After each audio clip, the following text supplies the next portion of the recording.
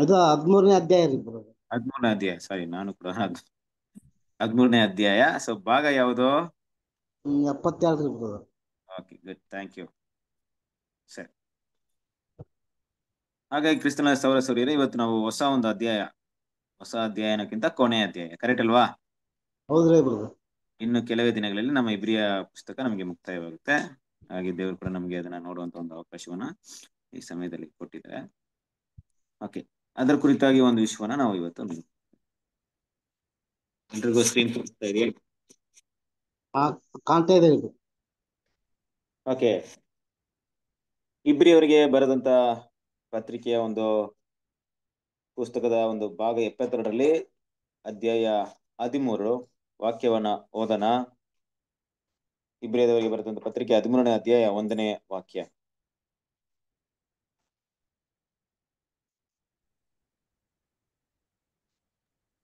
ಸಹೋದರರ ಸ್ನೇಹವು ನೆಲೆಯಾಗಿರಲಿ. ಸಹೋದರರ ಸ್ನೇಹವು ನೆಲೆಯಾಗಿರಲಿ. ಅಪೊಸ್ತಲ ಪಾಲ ಒಂದು ಪತ್ರಿಕೆ, ಪ್ರತಿಯೊಂದು ಪತ್ರಿಕೆಯಲ್ಲಿ ಕೂಡ ಅವರ ಒಂದು ಎಂಡಿಂಗ್ ಅಂದ್ರೆ ಮುಕ್ತಾಯದ ಒಂದು ಸಮಯದಲ್ಲಿ ತುಂಬಾ ಒಂದು ಒಳ್ಳೆ ವಿಷಯವನ್ನ ಅಲ್ಲಿ ಕೊಡ್ತಾರೆ. ಹಾಗೆ ಇಲ್ಲಿ ಕೂಡ ಏನಾಗುತ್ತೆ ಅಂದ್ರೆ ಇಬ್ರಿಯದವರಿಗೆ ಬರೆದಂತಹ ಪತ್ರಿಕೆ ಒಂದು ಮುಕ್ತಾಯದ ಭಾಗಕ್ಕೆ ಬರ್ತಾ ಇದ್ದೀವಿ. ಅಲ್ಲಿ ಒಂದು ಮಾಹಿತಿಯನ್ನ ಅಲ್ಲಿ ಕೊಡ್ತಾರೆ, ಅಂದ್ರೆ ಒಂದು ಆಲೋಚನೆ ಅಂತ ಹೇಳ್ಬೋದು. ಈಗ ಆಗಿನ ಕಾಲದಲ್ಲಿ ಇವತ್ತಿನ ರೀತಿಯಲ್ಲಿ ಸತ್ಯಗಳು ಹಲವಾರು ದಾರಿಗಳಿಂದ ಸಿಗ್ತಾ ಇರ್ಲಿಲ್ಲ. ಬದಲಾಗಿ ಅಪೊಸ್ತಲರ ಮೂಲಕವೇ ಅನೇಕ ಸಭೆಗಳಿಗೆ ಸತ್ಯ ಹೋಗ್ತಾ ಇತ್ತು. ಹಾಗಾಗಿ ಅಪೊಸ್ತಲರ ಮಾತುಗಳ ಹೊರತುಪಡಿಸಿ ಬೇರೆಯವರಿಂದ ಅವರಿಗೆ ಸತ್ಯ ತಲುಪದೇ ಇರೋ ಕಾರಣದಿಂದ ಅವರಿಗೆ ಸಿಕ್ಕಿರುವಂತ ಪ್ರತಿಯೊಂದು ವಾಕ್ಯಗಳು ಕೂಡ ತುಂಬಾ ಬೆಲೆಯುಳ್ಳದಾಗಿತ್ತು, ತುಂಬಾ ಅಪರೂಪವೇ ಆಗಿತ್ತು. ನಮ್ಮ ರೀತಿಯಲ್ಲಿ ಒಂದು ಝೂಮ್ ಮೀಟಿಂಗ್, ನಮ್ಮ ರೀತಿಯಲ್ಲಿ ಒಂದು ಟ್ರಾನ್ಸ್ಪೋರ್ಟೇಶನ್ ಅಲ್ವಾ, ಅನೇಕ ಪುಸ್ತಕಗಳ ಒಂದು ಓದೋ ವಿಷಯಗಳಿರ್ಬೋದು, ಕೇಳುವಂತ ಆಡಿಯೋ ಇರ್ಬೋದು, ಇದೆಲ್ಲ ನಾವು ತಗೊಂಡಾಗ ನಮಗಿರುವಂತ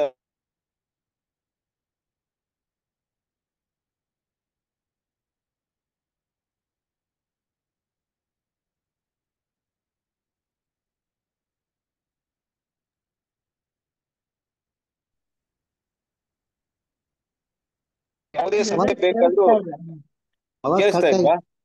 ಇಲ್ಲ, ಕಟ್ ಆಗಿತ್ತು. ಕರೆಕ್ಟ್ ಆಗಿದ್ಯಾ?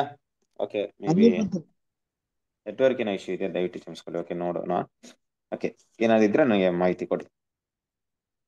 ಹಾಗಾಗಿ ಒಂದು ಒಂದು ಸಹೋದರ ಒಂದು ವಿಷಯದ ಬಂದಾಗ ನೋಡ್ಬೇಕಾದ್ರೆ ಒಂದು ಐಕ್ಯದಲ್ಲಿ ಈ ಸತ್ಯ ತುಂಬಾ ಅಪರೂಪವಾಗಿ ಅವರಿಗೆ ತಲುಪ್ತಾ ಇತ್ತು. ನೋಡಿ, ಈಗ ಇಬ್ರಿದವರಿಗೆ ಬರೆದಂತ ಈ ಪತ್ರಿಕೆ ಅಂತ ಇದೆಯಲ್ಲ, ಇದನ್ನ ಬರೆಯೋದಕ್ಕೆ ಹಲವಾರು ದಿನಗಳಾಗಿರುತ್ತೆ ಪೋಸ್ಟಲ್ ಪಾಲ್ಗೆ, ಕರೆಕ್ಟ್ ಅಲ್ವಾ?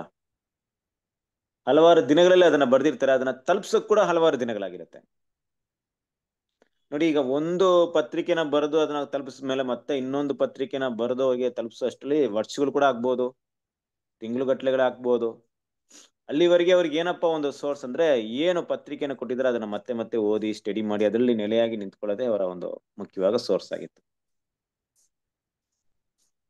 ಏನಂತ ಹೇಳಿದ್ರೆ, ಇವತ್ತು ನಮ್ಮ ದೇವ್ರ ಮಕ್ಕಳಿಗೆ ಇರುವಂತ ಒಂದು ಬ್ಲೆಸ್ಸಿಂಗ್ ನ ನಾವು ದೇವರಿಗೆ ತುಂಬಾ ಕೃತಜ್ಞತೆ ಸಲ್ಲಿಸ್ಬೇಕಾದ್ರೆ ಯಾವಾಗಲೂ ಕಂಪ್ಯಾರಿಸನ್ ಮಾಡೋದನ್ನ ಕಲಿಬೇಕು. ದೇವ್ರ ಮಕ್ಕಳು ಕಂಪ್ಯಾರಿಸನ್ ಅಂದ್ರೆ ಹೋಲಿಸಿ ನೋಡ್ಬೇಕು. ಮೊದಲಿದ್ದಂತ ಒಂದು ವಿಷಯಕ್ಕೂ, ಮೊದಲಿದ್ದಂತ ಜನರಿಗಿದ್ದಂತ ಸತ್ಯಕ್ಕೂ ಇವಾಗ ನಮಗ್ ಸಿಗ್ತಿರೋದಕ್ಕೂ ಇರುವಂತ ಒಂದು ಡಿಫ್ರೆನ್ಶಿಯೇಷನ್. ಏನಕ್ಕಪ್ಪ ಈ ವಿಷಯವನ್ನ ಮಾತಾಡ್ತಾ ಇದೀನಿ ಅಂದ್ರೆ, ನೋಡ್ರಿ ಕ್ರಿಸ್ತನಲ್ಲಿ ಪ್ರೀತಿಯ ಸಹೋದರರೇ, ಒಂದು ಐಕ್ಯ ಅಂತ ಬಂದಾಗ, ಒಂದು ಸಹೋದರ ಒಂದು ಕೂಡುವಿಕೆ ಅಂತ ಬಂದಾಗ, ಅಲ್ಲಿ ಆ ಕೂಡುವಿಕೆಯಿಂದ ನಾವು ಅಗಲ್ತೀವಿ ಅಂತ ಇಟ್ಕೊಳ್ಳಿ. ನಿಮಗೂ ಕೂಡ ಗೊತ್ತಿರುತ್ತೆ, ಕೆಲವೊಂದು ಮೀಟಿಂಗ್ ಇರುತ್ತೆ, ಕೆಲವೊಂದು ಕನ್ವೆನ್ಷನ್ಸ್ ಇರುತ್ತೆ. ಅವಾಗ ನಾವು ಅಲ್ಲಿಂದ ಹೋಗ್ತೀವಂದ್ರೆ ನಮ್ಮ ಮನಸ್ಸಿಗೆ ತುಂಬಾ ನೋವಾಗುತ್ತೆ, ತುಂಬಾ ಕಷ್ಟವಾಗುತ್ತೆ.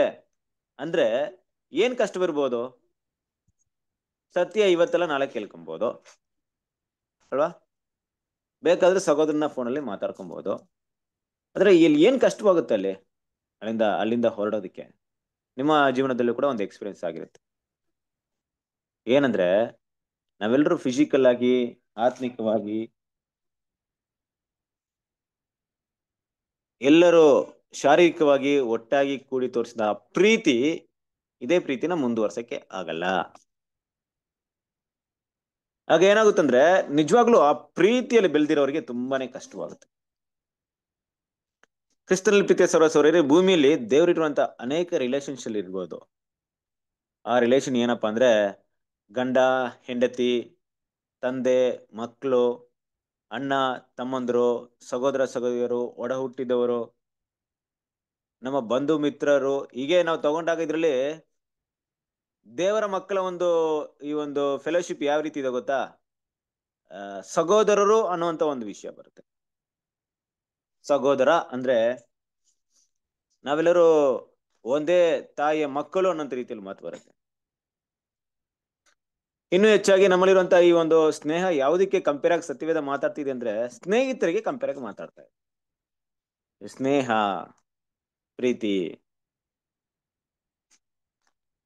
ಆದ್ರೆ ಇಡೀ ಭೂಮಿಯಲ್ಲಿ ನಾವು ಒಂದು ಐಕ್ಯನ ತಗೊಳ್ಬೇಕಾದ್ರೆ, ಇಡೀ ಭೂಮಿಯಲ್ಲಿರುವಂತ ಒಂದು ರಿಲೇಶನ್ ತಗೊಳ್ಬೇಕಾದ್ರೆ, ಯಾರೇ ಆಗ್ಲಿ ನಮ್ಮನ್ನ ಅವರು ಸ್ವಲ್ಪ ಕಾಲ ಅಗಲೋದಾಗಿರ್ಲಿ, ನಿರಂತರವಾಗಿ ಶಾಶ್ವತವಾಗಿ ನಮ್ಮನ್ನ ಬಿಟ್ಟು ಹೋಗಿದಾರಂತಿರ್ಲಿ, ಎಲ್ಲರಿಗೂ ಕೂಡ ಕಷ್ಟವಾಗುತ್ತೆ. ಕಾರಣ ಏನಪ್ಪಾ ಅಂದ್ರೆ ಅವರು ತೋರಿಸಿದಂತ ಪ್ರೀತಿ, ಅವರ ಗುಣಗಳು, ಒಳ್ಳೆ ನಡತೆಗಳು ಇನ್ನು ನಾವು ನೋಡಕ್ಕಾಗಲ್ಲ ಅಂತ. ಆದ್ರೆ ದೇವ್ರ ಮಕ್ಕಳು ಇವತ್ತು ದೇವ್ರು ನಮಗೆ ತುಂಬಾ ಒಂದು ಹೆಚ್ಚಾದ ಒಂದು ಅವಕಾಶವನ್ನ ಕೊಟ್ಟಿದ್ದಾರೆ. ನಾವು ಯಾಕೆ ಬೇಕಾದ್ರೂ ಕೂಡಿ ನಾವು ಐಕ್ಯತೆಯಲ್ಲಿ ಬರೋದಕ್ಕೆ ಹಲವಾರು ಸನ್ನಿವೇಶನ ಏರ್ಪಾಡು ಮಾಡಿದ್ದಾರೆ. ಆದ್ರೆ ಇಲ್ಲಿ ಸಹೋದರ ಸ್ನೇಹವು ನೆಲೆಯಾಗಿರಲಿ ಅನ್ನೋಂಥ ವಿಷಯ ಬಂದಾಗ ಅದು ಏನಪ್ಪಾ ಅಂದ್ರೆ ನಾವೆಲ್ಲರೂ ಕೂಡ ಒಟ್ಟಿಗೆ ಕೂಡಿದಾಗ ಅನ್ನೋಂಥ ವಿಷಯಕ್ಕಿಂತ ಹೆಚ್ಚಾಗಿ ನಾವು ಬೇರೆ ಬೇರೆ ಸ್ಥಳಗಳಿದ್ರು ಕೂಡ ಆ ಸಹೋದರರ ಪ್ರೀತಿ ಯಾವಾಗ್ಲೂ ನೆಲೆಯಾಗಿರ್ಬೇಕು ಅಲ್ವಾ? ಇದೇ ತರ ಒಂದು ವಾಕ್ಯ ನಾವು ಹಿಂದೆ ಒಂದ್ಸರಿ ಕೇಳಿದೀವಿ, ನೆಲೆಯಾಗಿರ್ಬೇಕು ಅಂತ. 1 ಕೊರಿಂಥದವರಿಗೆ 13ನೇ ಅಧ್ಯಾಯ ಕೊನೆಯ ವಾಕ್ಯವನ್ನು ಓದಿ. 1 ಕೊರಿಂಥಿ 13ನೇ ಅಧ್ಯಾಯ ಕೊನೆಯ ವಾಕ್ಯ.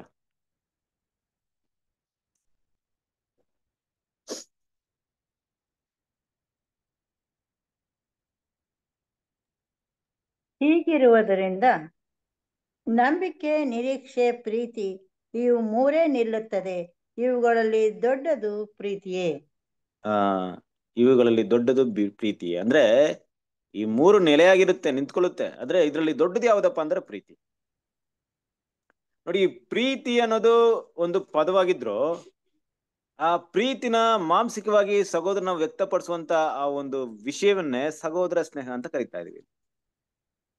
ನಮಗೂ ದೇವರಿಗಿರುವಂತ ಪ್ರೀತಿ ಬೇರೆ, ನಮಗೂ ಸಹೋದರ ಮಧ್ಯೆ ಇರುವಂತ ಪ್ರೀತಿ ಬೇರೆ.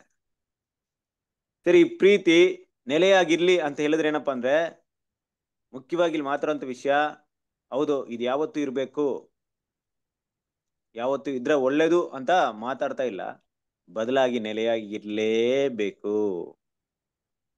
ಅಂದ್ರೆ ಆ ಪ್ರೀತಿ, ಸಹೋದರ ಮಧ್ಯದಲ್ಲಿರುವಂತ ನಿಜವಾದ ಪ್ರೀತಿ, ಅದು ನೆಲೆ ಇಲ್ಲದೆ ಹೋಗುವುದಕ್ಕೆ, ಅದು ನಿರಂತರವಾಗಿ ಇಲ್ಲದೆ ಹೋಗೋದಕ್ಕೆ ಹಲವಾರು ಶೋಧನೆಗಳು ನಮ್ಮ ದೇವರ ಮಕ್ಕಳ ಮಧ್ಯದಲ್ಲಿ ನಡೆಯುತ್ತೆ.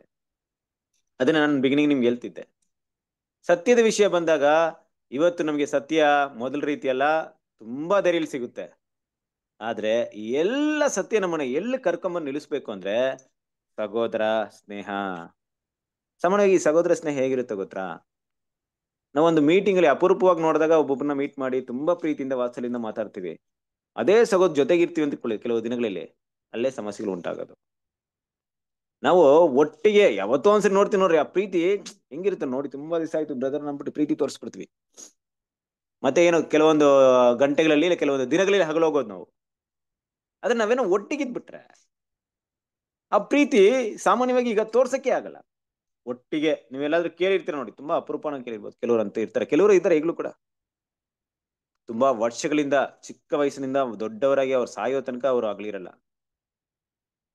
ಅವ್ರು ಸ್ನೇಹಿತರಾಗಿ, ಸಹೋದರರಾಗಿ ಇರ್ತಾರೆ. ಅವ್ರ ಮಧ್ಯದಲ್ಲಿ ಕೂಡ ಹಲವಾರು ಮನಸ್ತಾಪಗಳು ಬಂದಿರುತ್ತೆ, ಸಮಸ್ಯೆಗಳು ಬಂದಿರುತ್ತೆ, ಭಿನ್ನಾಭಿಪ್ರಾಯ ಬಂದಿರುತ್ತೆ. ಆದ್ರೂ ಕೂಡ ಏನ್ ಮಾಡಿರ್ತಾರೆ, ಅಂಡರ್ಸ್ಟ್ಯಾಂಡ್ ಮಾಡ್ಕೊಂಡು ಅವರು ಆ ಸ್ನೇಹವನ್ನ ಬಿಟ್ಟಿರಲ್ಲ. ಅದನ್ನ ನೋಡಿದ್ರೆ ತುಂಬಾ ಆಶ್ಚರ್ಯ ಅನ್ಸುತ್ತೆ ನಮಗೆ. ಕ್ರಿಸ್ತನಲ್ಲಿ ಪ್ರೀತಿಯ ಸಹೋದರ ಸಹೋದರಿಯರೇ, ಅದು ಯಾವುದೇ ವಿಷಯಗಳಿರ್ಬೋದು, ಏನೇ ರೀತಿಯಲ್ಲಿ ಇರ್ಬೋದು. ಈ ಲೋಕದ ವಿಷಯಗಳ ಬಗ್ಗೆ ಇಲ್ಲಿ ನಾವು ಮಾತಾಡ್ತಾ ಇಲ್ಲ. ಮುಖ್ಯವಾಗಿ ದೇವರ ಮಕ್ಕಳ ಮಧ್ಯದಲ್ಲಿರುವಂತಹ ಸಹೋದರ ಸ್ನೇಹದ ಬಗ್ಗೆ ಮಾತಾಡ್ತಾ ಇದ್ವಿ. ಏನಪ್ಪಾ ಅಂದ್ರೆ ತುಂಬಾ ಸೀರಿಯಸ್ ಆಗಿ ತುಂಬಾ ಯೋಚನೆ ಮಾಡ್ಬೇಕಾದದ್ದು. ಇಲ್ಲಿ ಯಾವುದೇ ರೀತಿ ಇದನ್ನ ಅಲ್ಲೆಗೆಲ್ಲದೆ ಇದನ್ನ ನಾವು ನಿರಾಕರಿಸದೆ ಯೋಚನೆ ಮಾಡ್ಬೇಕಂತ ವಿಷಯ ಏನಪ್ಪಾ ಅಂದ್ರೆ ಸಹೋದರ ಸ್ನೇಹ ಅನ್ನೋದು final test of new creature. ಪ್ರತಿಯೊಬ್ಬ ದೇವರ ಮಕ್ಕಳಿಗೆ ಕೊನೆ ಪರೀಕ್ಷೆ ಇದೆ ಅಂದ್ರೆ ಅದು ಸಹೋದರರ ಪ್ರೀತಿ ಮಾತ್ರ. ಈ ಪ್ರೀತಿನ ಎಷ್ಟರ ಮಟ್ಟಿಗೆ ನಾವು ತೋರ್ಸಕ್ಕೆ ಸಿದ್ಧವಾಗಿದ್ದೀವಿ ಅನ್ನೋದ್ರ ಮೇಲೆಗೆ ನಮ್ಗೆ ದೇವರು ಅಮರತ್ವ ಒಳ್ಳೆ ಜೀವನ ಕೊಡ್ತಾರೆ, ಇಲ್ಲಾಂದ್ರೆ ಕೊಡೋದೇ ಇಲ್ಲ. ಕಣ್ಣಿಗೆ ಕಾಣುವಂತ ಸಹೋದರನ ಪ್ರೀತಿ ಮಾಡದೇ ಇರೋರು, ಕಣ್ಣಿಗೆ ಕಾಣುವಂತ ಸಹೋದರನ ಪ್ರೀತಿ ಮಾಡದೇ ಇರೋರು ಕಣ್ಣಿಗೆ ಕಾಣದೇ ಇರುವಂತ ದೇವ್ರನ್ನ ಹೇಗೆ ಪ್ರೀತಿ ಮಾಡಕ್ಕೆ ಸಾಧ್ಯತೆ ಇದೆ? ಇದೆಯಾ? ಆಗುತ್ತಾ? ಯೋಚನೆ ಮಾಡಿ. ಈ ಸಹೋದರ ಪ್ರೀತಿ ಅನ್ನೋದು ತನ್ನಿಂತಾನೇ ಬರೋದಂತೂ ಇಲ್ಲ. ಡೆವಲಪ್ಮೆಂಟ್.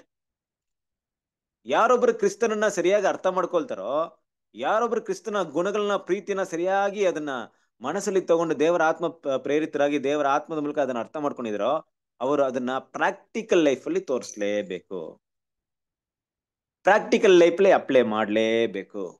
ಇಲ್ಲ ಬ್ರದರ್, ನಾನು ಸಭೆಗೆ ಬೇಕಾದ್ರೆ ಹೋಗ್ತೀನಿ, ಕ್ಲಾಸ್ ಬೇಕಾದ್ರೆ ಕೇಳ್ತೀನಿ, ಹಾರ್ವೆಸ್ಟ್ ಕೆಲ್ಸನೂ ಮಾಡ್ತೀನಿ, ಬೈಬಲು ಓದ್ತೀನಿ, ಇನ್ನೇನ್ ಬೇಕಾದ್ರೆ ಹೇಳಿ, ಈ ಸಹೋದರ ಜೊತೆ ಅಷ್ಟಾಗಿ ನಾನೇನ್ ಮಾಡಲ್ಲ, ಐಕ್ಯವಾಗಿ ಇರಲ್ಲ ಬ್ರದರ್ ಅಂತ ಹೇಳಿದ್ರೆ ನಾವ್ ಯಾರು ಕ್ರಿಸ್ತನ ಸ್ವಾರೂಪ್ಯದಲ್ಲಿ ಬೆಳೆಯೋದಕ್ಕೆ 100% 100% ಚಾನ್ಸಸ್ ಇಲ್ಲ. ಬೆಳಿಲೇಬೇಕು ಕ್ರಿಸ್ತನ ಪ್ರೀತಿ ಸಹೋದರ.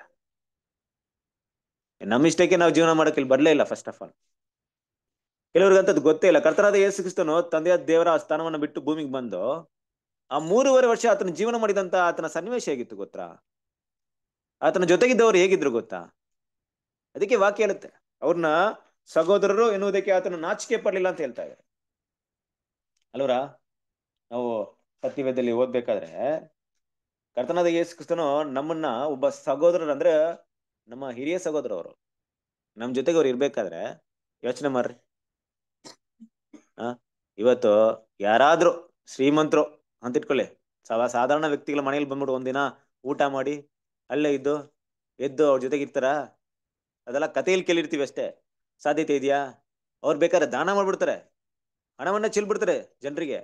ಆದ್ರೆ ಒಬ್ಬ ಸಾಧಾರಣ ವ್ಯಕ್ತಿ ಜೊತೆಗೆ ಇರೋಕ್ಕಾಗುತ್ತ? ಅವ್ರ ಜೊತೆಗೆ ನಮ್ಮ ಕರ್ತನಾದ ಯೇಸು ಕ್ರಿಸ್ತನ ತಗೊಳ್ಳಿ, ಈ ಭೂಮಿಗೆ ಬಂದು ನಮ್ಮ ಜೊತೆ ಅಲ್ವಾ? ಇವತ್ ನೋಡ್ರಿ, ಒಬ್ಬ ದೊಡ್ಡ ಸ್ಥಾನದಲ್ಲಿದ್ದವರು ಅಧಿಕಾರ ವರ್ಗದಲ್ಲಿ ನಮ್ ಜೊತೆ ಇದ್ದು ನಮ್ ಜೊತೆ ಕುತ್ಕೊಂಡು ಊಟ ಮಾಡೋಗಿದ್ರೆ ನಮ್ಗೆ ಕೂಡ ಕಷ್ಟವಾಗ್ಬಿಡುತ್ತೆ.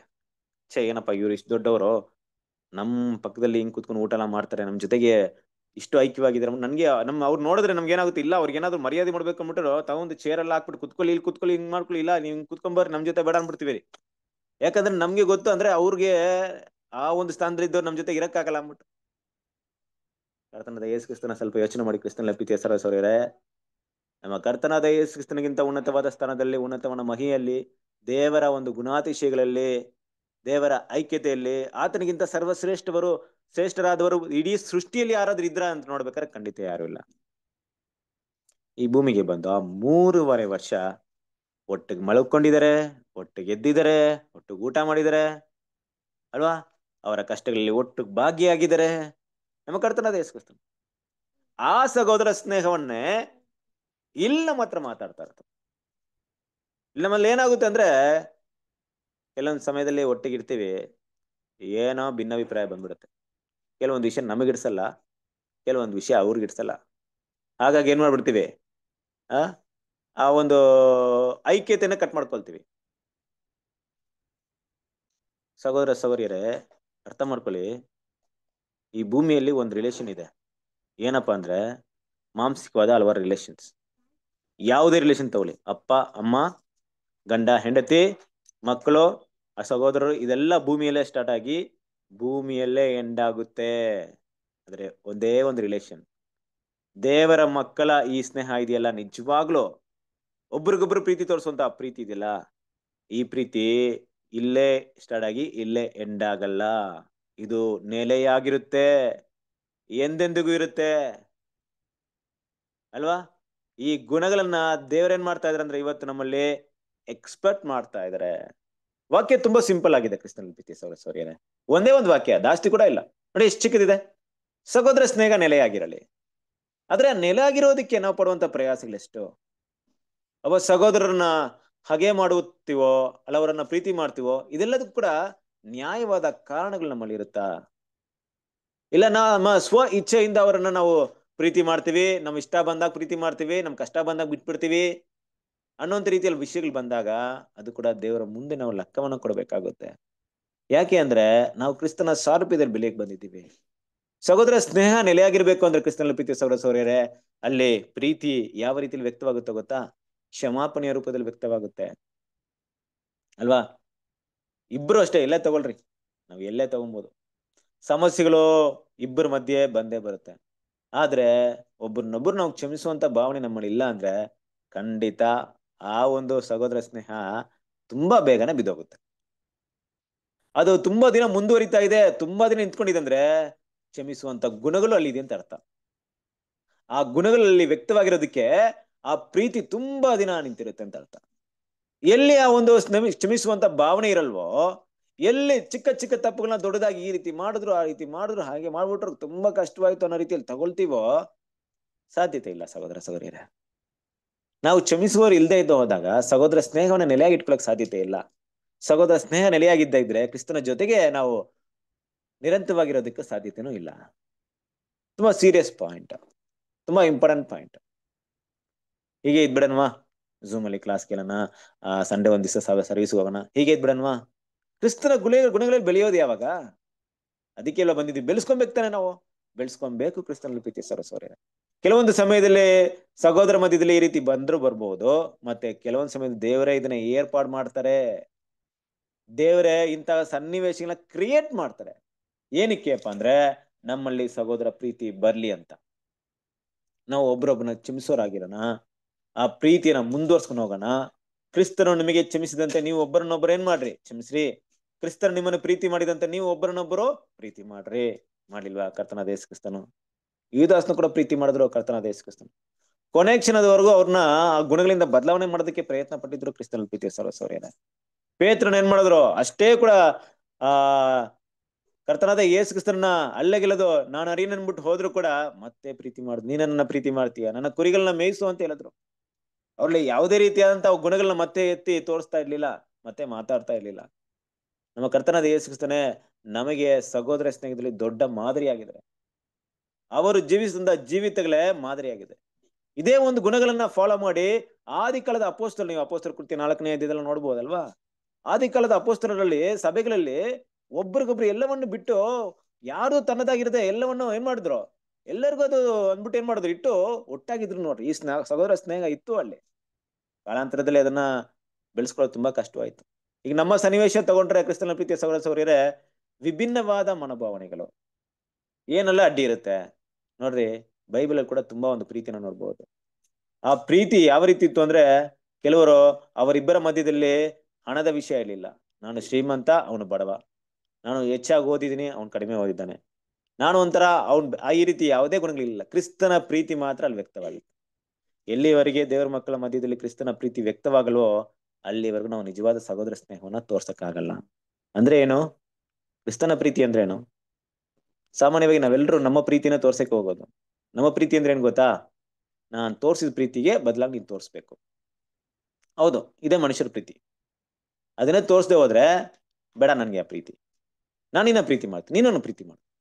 ಕರೆಕ್ಟ್ ಅಲ್ವಾ? ಕ್ರಿಸ್ತನ ಪ್ರೀತಿ ಹೆಂಗಿದೆ? ಕ್ರಿಸ್ತನ ಪ್ರೀತಿ ಹೆಂಗಿದೆ ಗೊತ್ತಾ? ಕ್ರಿಸ್ತನ್ ನಮ್ಗೆ ಹೇಳ್ತಾ ಇದ್ರೆ, ನಾನ್ ನಿಮ್ ಪ್ರೀತಿ ತೋರಿಸ್ಬಿಟ್ಟಿದೀನಿ, ಆ ಪ್ರೀತಿನ ನನಗ್ ತೋರಿಸ್ಬೇಡ್ರಿ, ಬೇರೆಯವ್ರಿಗೆ ತೋರಿಸಿ. ಅದೇ ರೀತಿಯಾಗಿ ಅವ್ರು ನಿಮ್ಗೆ ತಿರುಗಿ ತೋರಿಸ್ತಾ ಇದ್ರು ಪರವಾಗಿಲ್ಲ, ನಾನ್ ನಿಮ್ಮ ಹತ್ರ ಹೇಗೆ ಎದುರು ನೋಡಿಲ್ವೋ ನೀವು ಅವ್ರ ಹತ್ರ ಎದುರು ನೋಡ್ಬೇಡಿ. ಇದು ಕ್ರಿಸ್ತನ ಪ್ರೀತಿ ಅಲ್ವಾ? ನೀವು ಆ ಪ್ರೀತಿನ ತೋರಿಸ್ತೀರಂದ್ರೆ ಬದಲಾಗಿ ಅವ್ರು ನಿಮ್ಗೆ ಆ ಪ್ರೀತಿನ ತೋರಿಸ್ಬೇಕು ಅನ್ನೋಂಥ ರೀತಿಯಲ್ಲಿ ಎದುರು ನೋಡ್ಬೇಡ್ರಿ. ನೀವು ಆ ಪ್ರೀತಿ ಮಾತ್ರ ತೋರಿಸಿ. ಯಾಕಂದ್ರೆ ನಾನು ಕೂಡ ನಿಮ್ಮಲ್ಲಿ ಏನೇ ಎದುರು ನೋಡಿಲ್ಲ, ಏನ್ ಎಕ್ಸೆಪ್ಟ್ ಮಾಡಿಲ್ಲ. ನೀವು ನನಗೆ ತೋರಿಸ್ಬೇಕಂತ ಪ್ರೀತಿನ ಅವ್ರಿಗೆ ತೋರಿಸಿ. ಅದೇ ರೀತಿಯಾದಂಥ ಪ್ರೀತಿನ ನೀವು ತೋರಿಸಿದಾದ್ರೆ ಸಹೋದರ ಸ್ನೇಹ ನೆಲೆಯಾಗಿರುತ್ತೆ. ನಾವು ಆ ಸಹೋದರ ಸ್ನೇಹವನ್ನ ಮುಂದುವರ್ಸಕ್ ಬಯಸ್ತೀವಿ, ಆದ್ರೆ ನಮ್ಮ ಜೊತೆ ಇರುವಂತಹ ಸಹೋದರನೋ ಸಹೋದರಿನ ಯಾರೋ ಅದನ್ನ ಮುಂದುವರ್ಸಕ್ಕೆ ಪ್ರಯತ್ನ ಪಡ್ತಾ ಇಲ್ಲ. ಅವ್ರು ಅದನ್ನ ಇಷ್ಟಪಡ್ತಾ ಇಲ್ಲ. ಹೋದ್ರೆ ಹೋಗ್ಲಿ ಪರವಾಗಿಲ್ಲ, ಆದ್ರೆ ನನ್ನಲ್ಲಿ ಆ ಕೊರತೆ ಇರಬಾರ್ದು. ಅದಕ್ಕೆ ಕಾರಣಕರ್ತರು ನಾನಾಗಿರ್ಬಾರ್ದು. ಆ ಸಹೋದರ ಸ್ನೇಹ ಮುರಿದು ಬೀಳೋದಕ್ಕೆ ನನ್ನಿಂದ ಆ ಒಂದು ಕಾರ್ಯ ನಡೆದಿರಬಾರ್ದು ಅನ್ನೋಂತ ಒಂದು ನಿರ್ಧಾರ ನನ್ನ ಮನಸ್ಸಲ್ಲಿ ಇರ್ಲಿ ಅಷ್ಟೇ. ಯಾವಾಗ್ಲೂ ಕೂಡ ಆ ಒಂದು ಸಹೋದರ ಸ್ನೇಹದಲ್ಲಿ ಇರೋದಕ್ಕೆ ನಾನು ಪ್ರಯತ್ನ ಪಡ್ಬೇಕು, ಪ್ರಯತ್ನ ಪಡ್ತಾ ಇದ್ದೀನಿ ಅನ್ನೋಂತ ರೀತಿ ನನ್ನಲ್ಲಿ ಇರ್ಬೇಕು ಕ್ರಿಸ್ತನ ಪ್ರೀತಿ ಸಹೋದರ. ಇದರಿಂದ ಮುಖ್ಯವಾಗಿ ದೇವರ ಮಕ್ಕಳು, ಈ ಒಂದು ಮಾತು ತುಂಬಾ ಚಿಕ್ಕದಾಗಿದ್ರು ಕೂಡ ಇವತ್ತು ನಾವು ಮಾತಾಡಿದ್ರೆ ತುಂಬಾ ದೊಡ್ಡ ಟಾಪಿಕ್ ಆಕ್ಚುಲಿ.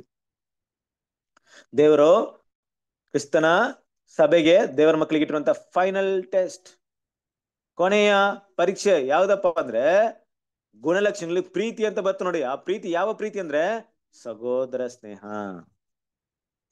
ಈಗ ನಾವು ಕೇಳಿರ್ಬೋದು ತುಂಬಾ, ಶತ್ರುವನ್ನ ಪ್ರೀತಿ ಮಾಡಿ ಅನ್ಬಿಟ್ಟು ಅಲ್ವಾ. ಶತ್ರು ಅಂದ್ಬಿಟ್ಟು ನಮಗೆ ಹಲವಾರು ಶತ್ರುಗಳಿದ್ದಾರೆ, ಮಾಂಸ, ಲೋಕ, ಸೈತಾನ ಅಂದ್ಬಿಟ್ಟು. ಅದ್ರ ಬಗ್ಗೆ ಮಾತಾಡ್ತಾ ಇಲ್ಲ. ನಮ್ ಜೊತೆಗಿರೋರು, ನಮ್ಮ ಮಿತ್ರರಾಗಿರೋರು ಎಲ್ಲೋ ನಮ್ಮ ಮನಸ್ಸಿಗೆ ಕಹಿಯಾದ ಒಂದು ಸ್ಥಳವನ್ನ ಕ್ರಿಯೇಟ್ ಮಾಡಿದ್ದಾಗ ಅವ್ರು ನಮ್ಮ ದೃಷ್ಟಿಯಲ್ಲಿ ಶತ್ರುವಾಗಿರ್ತಾರೆ. ಇವರು ಈ ರೀತಿ ಮಾಡಿದ್ರು, ಇವರು ಈ ರೀತಿ ಕಷ್ಟ ಕೊಡ್ತಾ ಇದ್ರು, ಬಟ್ ಅವರ ರೀತಿಯಲ್ಲಿ ನಮ್ಮ ಭಾವನೆಗಳು ಏನಿದೆ, ಅವರ ಬಗ್ಗೆ ನಮ್ಮ ಮನಸ್ಸಿನಲ್ಲಿ ಏನಿದೆ, ಅವ್ರನ್ನ ಯಾವ ರೀತಿ ಇಟ್ಕೊಂಡಿದೀವಿ ನಾವು? ಇಲ್ಲ, ಅವ್ರನ್ನ ನಾನು ಕ್ಷಮಿಸಿದ್ದೀನಿ, ಇಲ್ಲ ಅವ್ರ ಬಗ್ಗೆ ನಾನು ಏನ್ ಮಾಡಿದ್ದೀನಿ, ದೇವರ ಹತ್ರ ಒಪ್ಪಿಸ್ಕೊಟ್ಟಿದ್ದೀನಿ, ಈ ರೀತಿ ಭಾವನೆಗಳಿದೆಯಾ? ಕ್ರಿಸ್ತನ ಪ್ರೀತಿಯ ಸಹೋದರರೇ, ಇಲ್ಲಿ ಕೂಡ ತುಂಬಾ ಜ್ಞಾನವಾದಂತ ವಿಷಯವಿದೆ. ಸಹೋದರ ಸ್ನೇಹ ಅಂದ್ರೆ ನಿಜವಾಗ್ಲೂ ದೇವರ ದಾರಿಯಲ್ಲಿ ನಡೀತಿರುವಂತ, ಇಕ್ಕಟ್ಟಾದ ದಾರಿಯಲ್ಲಿ ನಡೀತಿರುವಂತ ದೇವ್ರ ಮಕ್ಕಳ ಬಗ್ಗೆ ಮಾತಾಡ್ತಾ ಇದೆ ಈ ವಿಷಯ. ಹಾಗಂತ ಆ ಪ್ರೀತಿ ಎಲ್ರಿಗೂ ತೋರ್ಸ್ಬೇಕಂತಲ್ಲ. ಒಂದ್ ವೇಳೆ ಸತ್ಯದಲ್ಲಿ ಬಂದಿರುವಂತ ಸಹೋದರ ಸತ್ಯವನ್ನು ಬಿಟ್ಟು ಹೋದಾಗ್ಲೂ ಕೂಡ ಅವನ್ನ ಪ್ರೀತಿ ಮಾಡ್ತೀನಿ ಅಂತ ಅರ್ಥ ಅಲ್ಲ. ಆದ್ರೆ ಸತ್ಯದಲ್ಲಿ ನಿಜವಾಗ್ಲೂ ಇರ್ಬೇಕಾದ್ರೆ, ಅಲ್ಲಿ ಏನೋ ಒಂದು ಸಮಸ್ಯೆಗಳು ಬರ್ಬೇಕಾದ್ರೆ, ಅವರು ಕೂಡ ಇಕ್ಕಟ್ಟಾದ ದಾರಿಯಲ್ಲಿ ನಡೀತಾ ಇರ್ಬೇಕಾದ್ರೆ ಆ ಪ್ರೀತಿಯನ್ನು ನಾವು ವ್ಯಕ್ತಪಡಿಸಲೇಬೇಕು.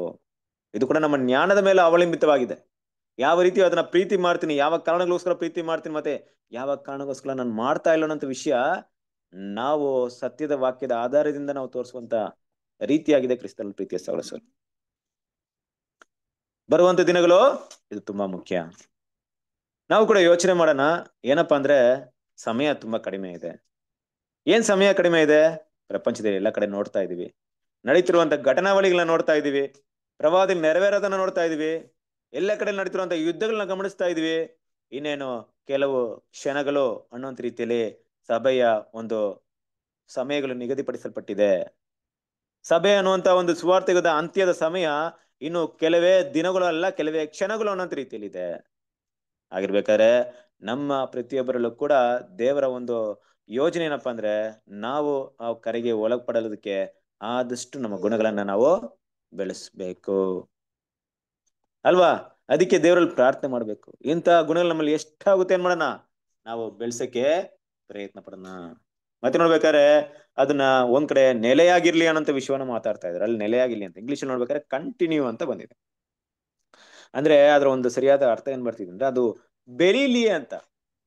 ಸಹೋದರ ಪ್ರೀತಿ ನಿನ್ನೆಗಿಂತ ಇವತ್ತು, ಇವತ್ತಿಗಿಂತ ನಾಳೆ, ಹೋಗ್ತಾ ಹೋಗ್ತಾ ಸಹೋದರ ಪ್ರೀತಿಯ ವಿಷಯಗಳು ಏನ್ ಮಾಡೋಣ, ಹೆಚ್ಚಾಗಿ ಬೆಳೆಯೋಣ.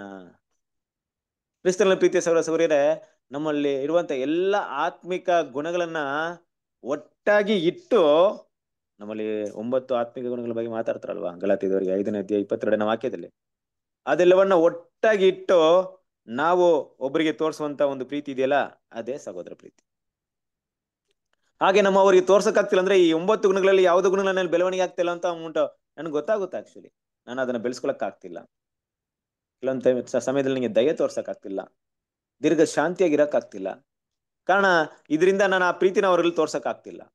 ಆ ಪ್ರೀತಿನ ತೋರ್ಸ್ಬೇಕಂದ್ರೆ ಈ 9 ಗುಣಗಳು ಒಟ್ಟಾಗಿ ಏನಾಗುತ್ತೆ, ನನ್ನಲ್ಲಿ ಕೆಲಸ ಮಾಡ್ತಾ ಇರುತ್ತೆ. 9 ಗುಣಗಳ ರೂಪ ಏನಾಗಿರುತ್ತೆ ಅಂದ್ರೆ ಸಹೋದರ ಪ್ರೀತಿಯಾಗಿ ವ್ಯಕ್ತವಾಗಿರುತ್ತೆ ಕ್ರಿಸ್ತನ ಪ್ರೀತಿಯ ಸಹೋದರ. ಹಾಗೆ ಇದು ಇನ್ಕ್ರೀಸ್ ಆಗ್ಬೇಕು, ಇದು ಕಂಟಿನ್ಯೂ ಆಗ್ಬೇಕು ಅಂದ್ರೆ ನಿನ್ನೆ ಆ ಗುಣಗಳಲ್ಲಿ ಇಲ್ದೇ ಇರಬಹುದು, ನಾಳೆ ಅದನ್ನ ಬೆಳೆಸ್ಕೊಂಡಾಗ ಏನಾಗುತ್ತೆ, ಆ ಪ್ರೀತಿ ಇನ್ನೂ ಕೂಡ ಹೆಚ್ಚಾಗುತ್ತೆ. ಆ ಪ್ರೀತಿಯಲ್ಲಿ ಇನ್ನೂ ಕೂಡ ನಾನು ಬೆಳೀತಾ ಇರ್ತೀನಿ. ಹಾಗಿರೋದ್ರಿಂದ ನಾವು ಸಹೋದರ ಪ್ರೀತಿನ ನೆಲೆಯಾಗಿ ಇಟ್ಕೊಳ್ಳೋದು ಯಾವುದ್ರ ಒಂದು ಗುರುತಾಗಿದೆ, ಯಾವುದ್ರ ಒಂದು ನಮ್ಗೆ ಒಂದು ಸೈನ್ ಆಗಿದೆ, ತೋರ್ಸ್ಕೊಡ್ತಿದೆ ಅಂದ್ರೆ ನಮ್ಮಲ್ಲಿ ದೇವರ ಕ್ರಿಸ್ತನ ಆತ್ಮಿಕ ಫಲಗಳು ಎಷ್ಟರ ಮಟ್ಟಿಗೆ ಬೆಳೀತಾ ಇದೆ ಅನ್ನೋದನ್ನ ತೋರ್ಸ್ಕೊಡ್ತಾ ಇದೆ. ಕಾಲಾಂತರದಲ್ಲಿ ಎಲ್ಲೋ ನಾವು ಆ ಸಹೋದರ ಪ್ರೀತಿನ ನಾವು ಮುಂದುವರ್ಸ್ಕೊಳಕ್ ಆಗ್ತಿಲ್ಲ, ನೆಲೆಯಾಗಿ ನಾವು ಇಟ್ಕೊಳಕ್ ಆಗ್ತಿಲ್ಲ ಅಂದ್ರೆ ಅಲ್ಲಿ ಕೂಡ ಒಂದು ವಿಷಯ ಏನಪ್ಪಾ ಅಂದ್ರೆ ಎಲ್ಲೋ ಒಂದ್ ಕಡೆ ನನ್ನ ಗುಣಗಳು ಫಲಗಳು ಬೆಳೀತಾ ಇಲ್ಲ ಅನ್ನೋದು ಒಂದು ಗುರುತಾಗಿರುತ್ತೆ ಕ್ರಿಸ್ತನ ಪ್ರೀತಿಯ ಸಹೋದರ. ಹಾಗೆ ನಾವು ಬೆಳೆಸ್ಕೊಳ್ತಾ ಇದೀವ. ದೇವ್ರು ನಮ್ಮಲ್ಲಿ ಎದುರು ನೋಡ್ತಾರಂತ ಒಂದು ಶ್ರೇಷ್ಠವಾದ ವಿಷಯ ಏನಪ್ಪಾ ಅಂದ್ರೆ ಆತ್ಮಿಕ ಫಲಗಳು. ದೇವರೇ ಬೇರ್ ಚೆನ್ನಾಗಿ ಬಿಟ್ಟಿದೀನಿ, ಇಲ್ಲಿ ಪರವಾಗಿಲ್ಲ. ನನ್ನ ಮರ ತುಂಬಾ ಸ್ಟ್ರಾಂಗ್ ಆಗಿದೆ, ಅದೇನು ಪರವಾಗಿಲ್ಲ. ತುಂಬಾ ಎಲೆಗಳಿದೆ ಮರಗಳಲ್ಲಿ, ತುಂಬಾ ಸಂತೋಷವಾದ ವಿಷಯ. ಆದ್ರೆ ಫಲಗಳಿಲ್ಲ, ಬೇಡ, ಆ ಮರ ನನಗೆ ಬೇಡವೇ ಬೇಡ, ಕಡ್ದಾಕ್ರಿ ಅದನ್ನ. ನನಗ್ ಬೇಕಾಗಿರೋದು ಫಲ. ದೇವರ ವಿಷಯಗಳಿಷ್ಟೇ. ತುಂಬಾ ಹಸಿರಾಗಿದ್ರೇನು, ತುಂಬಾ ಹೂ ಬಿಟ್ಟಿದ್ರೇನು, ಬೇರೆ ಎಷ್ಟು ಸುಂದರವಾಗಿದ್ರೇನೋ ಅದೆಲ್ಲ ಬೇಕಾಗಿಲ್ಲ. ನನಗೆ ಬೇಕಾಗಿರೋದು ಫಲ. ಆ ಫಲ ಎಲ್ಲಿ ವ್ಯಕ್ತವಾಗುತ್ತೆ? ದೇವರ ಮಕ್ಕಳಲ್ಲಿ ಪಾಠಗಳನ್ನ ಕೇಳಿ ಕೇಳಿ ಮನಸ್ಸಲ್ಲಿ ಶೇಖರಣೆ ಮಾಡೋದ್ರಿಂದ ಅಲ್ಲ, ಬದಲಾಗಿ ಜೀವನದಲ್ಲಿ ಅದನ್ನ ನಾವು ಇಂಪ್ಲಿಮೆಂಟ್ಸ್ ಮಾಡಿದಾಗ, ಅದನ್ನ ನಾವು ಅನ್ವಯಿಸಿದಾಗ, ಇಬ್ಬರ ಮಧ್ಯದಲ್ಲಿ ಕೂಡುವಿಕೆಯಲ್ಲಿ ಬರೆದಾಗ ನಾವು ಎಂತ ಗುಣಗಳನ್ನ ತೋರಿಸ್ತೀವಿ ಅನ್ನೋದ್ರ ಮೇಲೆ ಏನಾಗಿರುತ್ತೆ, ಆ ಫಲಗಳ ಅಭಿವೃದ್ಧಿ ಬಗ್ಗೆ ನಾವಲ್ಲಿ ತಿಳ್ಕೊಳ್ಬೇಕಾಗುತ್ತೆ. ಅದು ನನ್ನ ಮಧ್ಯದಲ್ಲಿ ಎಷ್ಟರ ಮಟ್ಟಿಗೆ ಅಭಿವೃದ್ಧಿ ಆಗಿದೆ. ಅದು ಸಹೋದರ ಪ್ರೀತಿನ ನಿರಂತರವಾಗಿ ಇಟ್ಕೊಳ್ಳಕ್ಕೆ ಅನುಕೂಲವಾಗುತ್ತೆ. ಅದು ಸಹೋದರ ಪ್ರೀತಿನ ಬೆಳೆಸ್ಕೊಳ್ಳಕ್ಕೆ ಅದು ಅನುಕೂಲವಾಗುತ್ತೆ. ಇಲ್ಲದಿದ್ರೆ ಎಲ್ಲೋ ಒಂದು ಗುಣ ನನ್ನಲ್ಲಿ ಕಡಿಮೆ ಆಯ್ತಂದ್ರೆ ಈ ಸಹೋದರ ಪ್ರೀತಿ ಕೂಡ ನೆಲೆಯಾಗಿರಲ್ಲ, ಕ್ರಿಸ್ತನ ಪ್ರೀತಿ ಸಹೋದರರೇ. ಆದ್ರೆ ದೇವರ ಕೃಪೆ ಅಂತ ಒಂದಿದೆ. ಒಂದ್ ವೇಳೆ ಇವತ್ತು ನೀವು ಆ ಸಹೋದರ ಪ್ರೀತಿ ತೋರ್ಸಕ್ಕಾಗ್ಲಿಲ್ವಾ, ನಾಳೆ ದಿವಸ ನಿಮ್ಮನ್ನ ಬದಲಾವಣೆ ಮಾಡ್ಕೊಂಡು ಆ ಗುಣಗಳನ್ನ ಬೆಳೆಸ್ಕೊಂಡು ಮತ್ತೆ ಆ ಪ್ರೀತಿನ ನೀವು ತೋರಿಸ್ಬೋದು. ಇದೇ ನಮಗೆ ಕೃಪೆ. ನೋಡಿ, ಒಂದು ಎಕ್ಸಾಂಪಲ್ ಹೇಳ್ತೀನಿ. ನೆನ್ನೆ ಒಬ್ರು ಏನ್ ಮಾಡಿದಾರೆ, ಒಬ್ರು ಏನೋ ಒಂದು ರೀತಿಯಲ್ಲಿ ಇಬ್ರು ಹಾಗೆ ಮಾಡ್ಕೊಂಡಿದ್ರೆ ಅಂತ ಇಟ್ಕೊಳ್ಳಿ. ಇಬ್ರು ಏನೋ ಆ ಪ್ರೀತಿನ ತೋರ್ಸಕ್ಕಾಗಿಲ್ಲ, ದ್ವೇಷ ಭಾವನೆ ಬೆಳೆಸ್ಕೊಂಡ್ಬಿಟ್ರು. ನಾಳೆ ದಿವಸ ಅವ್ರಿಬ್ರಲ್ಲಿ ಯಾರೋ ಒಬ್ರು ಸತ್ತೋಗ್ಬಿಟ್ರು. ಮತ್ತೆ ಹೆಂಗ್ ತೋರ್ಸಕ್ಕಾಗುತ್ತೆ? ದೇವರ ಕೃಪೆ ಏನಂದ್ರೆ ದೇವ್ರು ನಮ್ಗೆ ಜೀವಂತವಾಗಿಟ್ಟು ಮತ್ತೆ ಅದನ್ನ ಸರಿಪಡಿಸ್ಕೊಳ್ಳೋಕೆ ಅವಕಾಶ ಕೊಡ್ತಾ ಇದಾರೆ ಸಹೋದರ ಸಹೋದರಿಯರೇ. ನಮ್ಮ ಲೈಫ್ ಇರೋವರೆಗೂ ಅದೇ ಇಲ್ಲಿ ನಾವೆಲ್ಲರೂ ಯೋಚನೆ ಮಾಡ್ಬೇಕಾಗಿರೋದು. ಎಲ್ಲರೂ ಸತ್ಯ ಸಾಯ್ತೀವಿ, ಆದ್ರೆ ಹೇಗ್ ಸಾಯ್ತೀವಿ ಅಂತ ಮಾತ್ರ ನಾವು ಯೋಚನೆ ಮಾಡೋಣ. ಸಾಯದ ಬಗ್ಗೆ ನಾವು ದೇವ್ರ ಮಕ್ಳು ಯಾವಾಗ್ಲೂ ಯೋಚನೆ ಮಾಡೋದು ಬೇಡ. ಹೇಗ್ ಸಾಯ್ತೀನಿ, ಯಾವ ಗುಣಗಳನ್ನ ಬೆಳೆಸ್ಕೊಂಡು ಸಾಯ್ತೀನಿ ಅನ್ನೋದೇ ಬೇಕಾಗಿರೋದು ನಮ್ಗೆ. ಮತ್ತೆ ಅದನ್ನ ಬಿಟ್ರೆ ಸಾಯೋದ್ರಲ್ಲಿ ಯಾವುದೇ ಒಂದು ವಿಷಯ ನಮ್ಗೆ ಲೋಕದ ರೀತಿ ನಾವು ಯಾವಾಗ್ಲೂ ಚಿಂತೆ ಮಾಡ್ತಾ ಇಲ್ಲ. ಆದ್ರಿಂದ ದೇವರ ಮಕ್ಕಳು ಪ್ರತಿ ದಿನ ಈ ಒಂದು ಸಹೋದರ ಪ್ರೀತಿ ಬೆಳೀತಾ ಇದೆಯಾ? ಹೌದು ಕ್ರಿಸ್ತನಲ್ಲಿ ಪ್ರೀತಿಯ ಸಹೋದರರೇ, ಈ ಸಹೋದರ ಪ್ರೀತಿ ಅಂತ ಬೆಳೀತು ಅಂದ್ರೆ ನೆನ್ನೆಗಿಂತ ಇವತ್ತಿಗಿಂತ ನಾಳೆ ಹೆಚ್ಚಾದ ತ್ಯಾಗವನ್ನ ನನ್ನ ಜೀವನದಲ್ಲಿ ನೋಡ್ಬೋದು. ಸಹೋದರಿಗೋಸ್ಕರ, ಸೇವೆಗೋಸ್ಕರ ನನ್ನ ತ್ಯಾಗವನ್ನ ನಾನು ತೋರಿಸಿರ್ತೀನಿ. ಅದು ವ್ಯಕ್ತವಾಗಿರುತ್ತೆ. ಹಲವು ಬಾರಿ ಕಷ್ಟಗಳನ್ನ ಪಟ್ಟಿರ್ತೀನಿ, ಹಲವು ವೇದನೆಗಳನ್ನ ಸಹಿಸ್ಕೊಂಡಿರ್ತೀನಿ, ಅನೇಕ ಒಂದು ಶೋಧನೆಗಳನ್ನ ಎದುರಿಸ್ಕೊಂಡ್ ಬಂದಿರ್ತೀನಿ. ಇದು ನನ್ನನ್ನ ಪ್ರೂವ್ ಆಗಿರುತ್ತೆ. ಏನಪ್ಪ ಪ್ರೂವ್ ಅಂದ್ರೆ ನನ್ನಲ್ಲಿ ಸಹೋದರ ಪ್ರೀತಿ ವ್ಯಕ್ತವಾಗ್ತಿದೆ. ನೋಡ್ರಿ, ಅಪೊಸ್ತಲ ಪಾಲ್ ಕೂಡ ಎಲ್ಲೋ ಇದ್ದು ಎಲ್ಲೋ ಪ್ರಯಾಣ ಮಾಡ್ತಾರೆ, ಎಲ್ಲೋ ಸಹೋದರ ಹತ್ರ ಹೋಗಿ ಮಾತಾಡ್ತಾರೆ, ಮತ್ತೆ ಅವ್ರಿಗೋಸ್ಕರ ಮತ್ತೆ ಅವ್ರನ್ನ ನೋಡಕ್ ಹೋಗ್ತಾರೆ. ಏನಪ್ಪಾ ಅಂದ್ರೆ ಆ ಸಹೋದರ ಪ್ರೀತಿ ಅವ್ರನ್ನ ಅಳಿತಾ ಇತ್ತು. ಆ ಗುಣಗಳೇನ್ ಮಾಡ್ತಿತ್ತು, ತುಂಬಾ ತ್ಯಾಗವನ್ನ ಮಾಡಕ್ಕೆ ಅವ್ರನ್ನ ಪ್ರೇರಣೆ ಮಾಡ್ತಾ ಇತ್ತು. ಯಾವಾಗ ಸಹೋದರ ಪ್ರೀತಿ ಬೆಳೆಯಲ್ವೋ ತ್ಯಾಗ ಮಾಡಕ್ ಆಗಲ್ಲ. ದೊಡ್ಡ ದೊಡ್ಡ ಸ್ಯಾಕ್ರಿಫೈಸ್ ನಾವು ಮಾಡಲ್ಲ ಅಲ್ವಾ? ಸಪ್ಪಗಿರ್ತೀವಿ, ಬೆಚ್ಚಗಿದ್ ಬಿಡ್ತೀವಿ ಅಷ್ಟೇ. ತುಂಬಾ ನಾವು ಏನಲ್ಲ, ನಾವು ತುಂಬಾ ಹಾಟ್ ಆಗಿರಲ್ಲ, ಬಿಸಿ ಆಗಿರಲ್ಲ, ಬೆಚ್ಚಗಿದ್ ಬಿಡ್ತೀವಿ, ಕೂಲ್ ಆಗ್ಬಿಡ್ತೀವಿ ಕೆಲವೊಂದು ಟೈಮಲ್ಲಿ. ಸಹೋದರ ಪ್ರೀತಿ ಬೆಳೀತು ಅಂದ್ರೆ ವೈರಾಗ್ಯ ಇರುತ್ತೆ, ಝೀಲ್ ಇರುತ್ತೆ, ತ್ಯಾಗವಿರುತ್ತೆ ಅಲ್ಲಿ.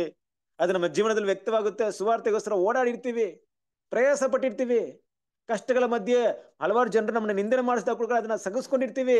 ಕಾರಣ ಸಹೋದರ ಪ್ರೀತಿ ನಮ್ಮಲ್ಲಿ ಅದು ಬೆಳೆಯೋ ಕಾರಣದಿಂದಲೇ. ಕ್ರಿಸ್ತನಲ್ಲಿ ಪ್ರೀತಿಯ ಸಹೋದರರೇ, ಇದೆಲ್ಲ ನಮ್ಗೆ ಇವತ್ತು ಸಿಕ್ಕಿರುವಂತಹ ಒಂದು ಅವಕಾಶ ಅಷ್ಟೇ.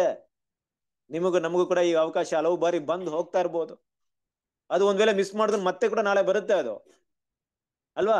ನಮ್ಮ ಲೈಫ್ ಇರೋರಿಗೆ ಈ ಅವಕಾಶ ನಮ್ಗೆ ಬರ್ತಾ ಇರುತ್ತೆ. ಎಲ್ಲಾದ್ರೂ ಒಂದ್ ಕಡೆ ಅವಕಾಶನ ಇಟ್ಕೊಂಡು ದೇವರ ದೃಷ್ಟಿಯಲ್ಲಿ ಮೆಚ್ಚುಗೆಯಾಗಿ ಕ್ರಿಸ್ತನ ಪ್ರೀತಿನ ಅರ್ಥಕೊಂಡು ಸಹೋದರ ಪ್ರೀತಿನ ಡೆವಲಪ್ ಮಾಡ್ಬೇಕಂತಾನೆ ಅವಕಾಶ ಬರ್ತಾ ಇರುತ್ತೆ ನಮಗೆ ಅಲ್ವಾ? ಅದನ್ನ ಸರಿಯಾಗಿ ಯೂಸ್ ಮಾಡಿದವರು ಕ್ರಿಸ್ತನ ದೇವರ ದೃಷ್ಟಿಯಲ್ಲಿ ಅಮೂಲ್ಯವಾದವರಾಗಿರ್ತಾರೆ. ಅದನ್ನ ಮಿಸ್ ಮಾಡ್ಕೊಂಡವರು ದೇವರ ದೃಷ್ಟಿಯಲ್ಲಿ ಬೆಲೆ ಇಲ್ಲದವರಾಗಿರ್ತಾರೆ. ಅಷ್ಟೇ ವಿಷಯ. ಸೊ ಈ ವಿಷಯಗಳನ್ನ ಏನ್ ಮಾಡ್ಕೊಳ್ಳೋಣ ದೇವ್ರ ಮಕ್ಕಳು, ನಾವು ಮುಖ್ಯವಾಗಿ ಈ ಸಮಯದಲ್ಲಿ ಅರ್ಥ ಮಾಡ್ಕೊಳ್ಳೋಣ ಅಲ್ವಾ? ಅದರಿಂದ ಆ ಸಹೋದರ ಪ್ರೀತಿ ಬಗ್ಗೆ ಇನ್ನು ಹಲವಾರು ವಿಷಯಗಳನ್ನ ಇಲ್ಲಿ ಸಹೋದರ ಮಾತಾಡ್ತಾ ಇರ್ತಾರೆ. ಇನ್ನು ತುಂಬಾ ಪಾಯಿಂಟ್ಸ್ ಇದೆ. ನಾವು ಅದನ್ನ ಸ್ಟಡಿ ಮಾಡಿದ್ರೆ ಖಂಡಿತವಾಗ್ಲೂ ನಮ್ಮ ಕಮಾಂಶಿಯಲ್ಲಿ ಕೂಡ ಸಹೋದರ ಏನ್ ಮಾಡ್ತಾರೆ, ಸಹೋದರ ಪ್ರೀತಿ ಬಗ್ಗೆ ಹಲವಾರು ವಿಷಯಗಳನ್ನ ಇಲ್ಲಿ ಮಾತಾಡ್ತಾರೆ. ಆದ್ರೆ ಏನ್ ಮಾಡೋಣ, ನಾವು ಇಷ್ಟಕ್ಕೆ ವಿಷಯಗಳನ್ನ ನಿಲ್ಲಿಸಿ ಮುಂದಿನ ಒಂದು ವಿಷಯಕ್ಕೆ ನಾವೇನ್ ಮಾಡೋಣ, ಸ್ಟಡಿಗೆ ಹೋಗೋಣ. ಇಬ್ರಿಯದವರಿಗೆ 13ನೇ ಅಧ್ಯಾಯ 2ನೇ ವಾಕ್ಯ. ಅತಿಥಿ ಸತ್ಕಾರ ಮಾಡುವುದನ್ನು ಮರೆಯಬೇಡಿರಿ. ಅದನ್ನು ಮಾಡುವಲ್ಲಿ ಕೆಲವರು ತಿಳಿಯದೆ ದೇವದೂತರನ್ನು ಸತ್ಕರಿಸಿದ್ದಾರೆ. ಅತಿಥಿ ಸತ್ಕಾರ ಮಾಡುವುದನ್ನು ಮರೆಯಬೇಡಿರಿ ಅಲ್ವರಾ? ನೋಡ್ರಿ, ಬ್ಯೂಟಿಫುಲ್ ಪಾಯಿಂಟ್. ಕ್ರಿಸ್ತನಲ್ಲಿ ಪ್ರೀತಿ ಸಹೋದರರೇ, ಅತಿಥಿ ಸತ್ಕಾರ ಮಾಡುವುದನ್ನು ಮರೆಯಬೇಡ್ರಿ ಅಂತ ವಿಷಯ ಬಂದಾಗ ನಿಜವಾಗ್ಲೂ ನಾನು ನಿಮ್ಮೆಲ್ಲರ ಬಗ್ಗೆ ತುಂಬಾ ಯೋಚನೆ ಮಾಡ್ತೀನಿ. ನಿಮ್ಮೆಲ್ಲರ ಪ್ರೀತಿ ನನ್ನ ಮುಂದೆ ಬಂದಿರುತ್ತೆ. ನಮಗೂ ನಮ್ಮ ಸಹೋದರರಿಗೂ ದೇವ್ರ ಮಕ್ಕಳು ನೀವು ತೋರಿಸಿದಂತ ಪ್ರೀತಿ ಈಗಲೂ ಕೂಡ ಮರೆಯಕ್ಕಾಗಲ್ಲ. ಸಹೋದರ ನಿಮ್ಮನ್ನೆಲ್ಲ ನಾವು ಭೇಟಿ ಮಾಡಕ್ ಬಂದಾಗ ನೀವು ತೋರಿಸಿದಂತ ಪ್ರೀತಿ, ಅದರಿಂದನೇ ಈ ಅತಿಥಿ ಸತ್ಕಾರ ಅಂದ್ರೆ ಏನಂದ್ರೆ ನಾವು ಅರ್ಥ ಮಾಡ್ಕೊಳಕ್ ಆಗ್ತಾ ಇತ್ತು. ಯಾಕಂದ್ರೆ ನಿಜವಾಗ್ಲೂ ಕೂಡ ಆ ವಿಷಯಗಳು ಇವತ್ತಿನವರೆಗೂ ನಮ್ಮ ಕೈಯಲ್ಲಿ ಮರೆಯಕ್ಕಾಗ್ಲಿಲ್ಲ. ನೀವು ಮಾಡಿದಿರಾ, ತುಂಬಾ ಮಾಡಿದಿರಾ, ಅತಿಥಿ ಸತ್ಕಾರವನ್ನು ಮಾಡಿದಿರಾ. ಸಹೋದರರ ಪ್ರೀತಿನ ಏನ್ ಮಾಡಿದಿರಾ? ಸಹೋದರ ನಿಮ್ಮ ಬಳಿಗೆ ಬಂದಾಗ ಅವ್ರನ್ನ ನೀವು ಸತ್ಕಾರ ಮಾಡಿ ಅವರಿಗೆ ಮಾಡಿದಂತ ವಿಷಯಗಳು ನಾವು ಮರೆತರು, ದೇವರಂತೂ ಖಂಡಿತ ಮರೆಯಲ್ಲ. ಕ್ರಿಸ್ತನಲ್ಲಿ ಪ್ರೀತಿಯ ಸಹೋದರ ಸಹೋದರಿಯರೇ, ಸತ್ಯವೇದ ವಾಕ್ಯ ಹೇಳ್ಬೇಕಾರೆ, ನನ್ನ ಶಿಷ್ಯರೊಂದ ಹೆಸರಿನ ನಿಮಿತ್ತ ಆತನಿಗೆ ಕೊಟ್ಟಿರುವಂತ ಒಂದು ಲೋಟದ ನೀರನ್ನು ಕೂಡ ದೇವ್ರೇನ್ ಮಾಡಲ್ಲ, ಮರೆಯಲ್ಲ. ಒಬ್ರಿಗೆ ಈ ರೀತಿ ಭಾವನೆಯಲ್ಲಿ ಅವ್ರು ಮಾಡ್ತಾರೋ, ಚಿಕ್ಕ ಚಿಕ್ಕ ವಿಷಯಗಳು ಮನುಷ್ಯರು ಮರಿಬಹುದು, ಕ್ರಿಸ್ತನಲ್ಲಿ ಪ್ರೀತಿಯ ಸಹೋದರ ಸಹೋದರಿಯರೇ ದೇವ್ರು ಮರೆಯಲ್ಲ. ಅದರಿಂದ ಅತಿಥಿ ಸತ್ಕಾರ ಮಾಡುವುದನ್ನು ಮರೆಯಬೇಡ್ರಿ. ಅಂದ್ರೆ ಇಲ್ಲಿ ಯಾವ ವಿಷಯದ ಬಗ್ಗೆ ಮಾತಾಡ್ತಾ ಇದ್ರೆ, ಯಾಕೆ ಈ ಅತಿಥಿ ಸತ್ಕಾರದ ಬಗ್ಗೆ ಇಲ್ಲಿ ಮಾತಾಡ್ತಾ ಇದ್ರೆ ನೋಡ್ರಿ. ಈ ಒಂದು ವಿಷಯವನ್ನು ಅರ್ಥ ಮಾಡ್ಕೊಳಕ್ಕೆ ಆಗಿನ ಕಾಲಕ್ಕೆ ನಾವು ಹೋಗ್ಬೇಕು. ಸಹೋದರ ಸಹೋದರಿ, ಇವತ್ತು ನಾವೆಲ್ಲಾದ್ರೂ ಒಂದ್ ಕಡೆಯಿಂದ ಒಂದ್ ಕಡೆ ಹೋಗ್ಬೇಕಾದ್ರೆ ಟೆಕ್ನಾಲಜಿ ಮೇಲೆ ಇವತ್ತು ಅಭಿವೃದ್ಧಿ ಹೊಂದಿರುವಂತ ಅನೇಕ ಕಾರಣಗಳಿಂದ ಎಲ್ಲೋ ಊರಿಗೆ ಹೋಗ್ತಿವಿ, ಎಲ್ಲೋ ಒಂದು ಲಾಡ್ಜ್ ಮಾಡ್ಕೊಳ್ತೀವಿ, ಅಲ್ಲೇ ಇರ್ತೀವಿ, ಹೋಟೆಲ್ ಊಟ ಮಾಡ್ಕೊಳ್ತೀವಿ. ಯಾರ ಮನೆಗೆ ನಾವು ಹೋಗ್ಬೇಕಾಗಿಲ್ಲ, ಹೋಗ್ತೀವಿ ಬರ್ತೀವಿ. ಇವತ್ತು ಜೀವನ ಶೈಲಿನೇ ಬೇರೆ ತರ ಇದೆ. ನಾವು ಆ ರೀತಿ ಏನ್ ಮಾಡಲ್ಲ, ಎಲ್ಲೂ ಹೋಗಲ್ಲ. ಬಟ್ ಅವಾಗ ಯೋಚನೆ ಮಾಡ್ರಿ, ಆಗಿನ ಕಾಲದಲ್ಲಿ ಒಂದು ಊರಿಂದ ಇನ್ನೊಂದು ಊರಿಗೆ ಹೋಗ್ಬೇಕಾರೆ ಅಲ್ಲಿ ಯಾರು ಎತ್ತ ಗೊತ್ತಿರ್ಲಿಲ್ಲ, ತುಂಬಾ ಕಷ್ಟ ಆಯ್ತು. ಯಾರೊಬ್ರು ಅವ್ರನ್ನ ಏನಾದ್ರು ವೆಲ್ಕಮ್ ಮಾಡದೇ ಇದ್ರೆ, ಅವ್ರನ್ನ ಇನ್ವೈಟ್ ಮಾಡದೇ ಇದ್ರೆ, ಅವ್ರನ್ನ ಕಂಡಿಡಿದು ಪಾಪ ಇವ್ರು ತುಂಬಾ ದೂರದಿಂದ ಬಂದಿದಾರಪ್ಪ, ಇವರು ತುಂಬಾ ಬಳಲಿ ಹೋಗಿದ್ದಾರೆ, ಇವ್ರು ನಾವೇನಾದ್ರೂ ಮಾಡೇಬೇಕು ಅನ್ನೋಂತ ಭಾವನೆ ಯಾರಾದ್ರೂ ತೋರಿಸದೇ ಇದ್ರೆ ಪಾಪ ಅವರ ಕಷ್ಟ ಕೂಡ ತುಂಬಾ ಹೇಳಕ್ಕಾಗದೇ ಇರುವಂತದ್ದಾಗಿರುತ್ತೆ. ಮುಂದೆ ಅವರು ಎಷ್ಟು ದೂರ ಪ್ರಯಾಣ ಮಾಡ್ಬೇಕಂತ ಗೊತ್ತಿರಲ್ಲ, ದಣಿದಿರ್ತಾರೆ, ತುಂಬಾ ಟಯರ್ಡ್ ಆಗಿರ್ತಾರೆ. ಆಗಿನ ಕಾಲದ ಒಂದು ವಾತಾವರಣ ಇರ್ಬೋದು, ಇನ್ನು ವಿಶೇಷವಾಗಿ ಇಸ್ರೇಲ್ ಜನರು ಇದ್ದಂತ ಒಂದು ಪ್ರದೇಶಗಳ ವಿಷಯಗಳು ತಗೊಂಡಾಗ ಇದೇ ರೀತಿ ಇತ್ತು, ತುಂಬಾ ಕಷ್ಟವೇ ಇತ್ತು. ಆಗ ಯೋಚನೆ ಮಾಡ್ರಿ, ಅತಿಥಿ ಸತ್ಕಾರ ಅಂದ್ರೆ ಯಾರೋ ಒಂದು ವ್ಯಕ್ತಿ ಎಲ್ಲೋ ದಣಿದು ಬರ್ಬೇಕಾದ್ರೆ ಅವ್ರನ್ನ ಕರೆದು ಮನೇಲಿ ಕುಂಡ್ರಿಸಿ ಒಂದು ಲೋಟ ನೀರನ್ನ ಕೊಟ್ಟು ಅವ್ರ ಮುಖ ಎಲ್ಲ ತೊಳೆಯಕ್ ಅವರಿಗೆ ಕೊಟ್ಟು ಅಲ್ವಾ, ಅವ್ರನ್ನ ರಿಫ್ರೆಶ್ ಮಾಡಕ್ಕೆ ಇಟ್ಟು, ನಮ್ಮಲ್ಲಿ ಏನಿದೆಯೋ ಅದನ್ನ ಅವ್ರಿಗೆ ಕೊಟ್ಟು ಅಲ್ವಾ, ಅವ್ರು ಸ್ವಲ್ಪ ಊಟ ಮಾಡಿಸಿ ಅದನ್ನ ಕಳ್ಸಿದ್ರೆ ಆ ಒಂದು ಅನುಭವ ಹೆಂಗಿರುತ್ತೆ. ಸ್ವಲ್ಪ ನಮ್ಮ ಜೀವನದಲ್ಲಿ ಇದೇ ಒಂದು ವಿಷಯವನ್ನ ನಮಗೆ ಅಂತ ಯೋಚನೆ ಮಾಡಿ ನೋಡ್ರಿ. ಯಾರೋ ಹೋದ್ರು, ಎಲ್ಲೋ ಹೋಗಿದೀವಿ ನಾವು, ಯಾರೋ ತಿಳಿದವರು ಹಿಂದೆ ಮುಂದೆ ನಮ್ ನೋಡ್ದೇ ಇರೋರು, ನಮ್ಮ ಸನ್ನಿವೇಶ ನಿಜವಾಗ್ಲೂ ಅವ್ರು ಅರ್ಥ ಮಾಡ್ಕೊಂಡು ನಮ್ಮನ್ನ ಪ್ರೀತಿಯಿಂದ ಅವರು ಏನ್ ಮಾಡಿದ್ರು, ಅವರು ನಮ್ಮನ್ನ ಇನ್ವೈಟ್ ಮಾಡಿ ನಮ್ಮನ್ನ ಕರ್ಕೊಂಡು ನಮ್ಗೆ ತೋರಿಸಿದ ಪ್ರೀತಿ, ಒಂದು ಲೋಟ ನೀರಿರ್ಬೋದು, ಇಲ್ವೇ ಒಂದು ಊಟ ಇರ್ಬೋದು, ಇಲ್ಲ ಏನೋ ತಮ್ಮಲ್ಲಿ ಏನಿದೆ ಅದು ಕೊಟ್ಟಿರ್ಬೇಕಾದ್ರೆ ಆ ಕ್ಷಣಗಳು ಹೇಗಿರುತ್ತೆ, ಅದ್ರಲ್ಲಿ ವ್ಯಕ್ತವಾಗಿರೋ ಪ್ರೀತಿ ಎಷ್ಟು ದೊಡ್ಡದಾಗಿರುತ್ತೆ.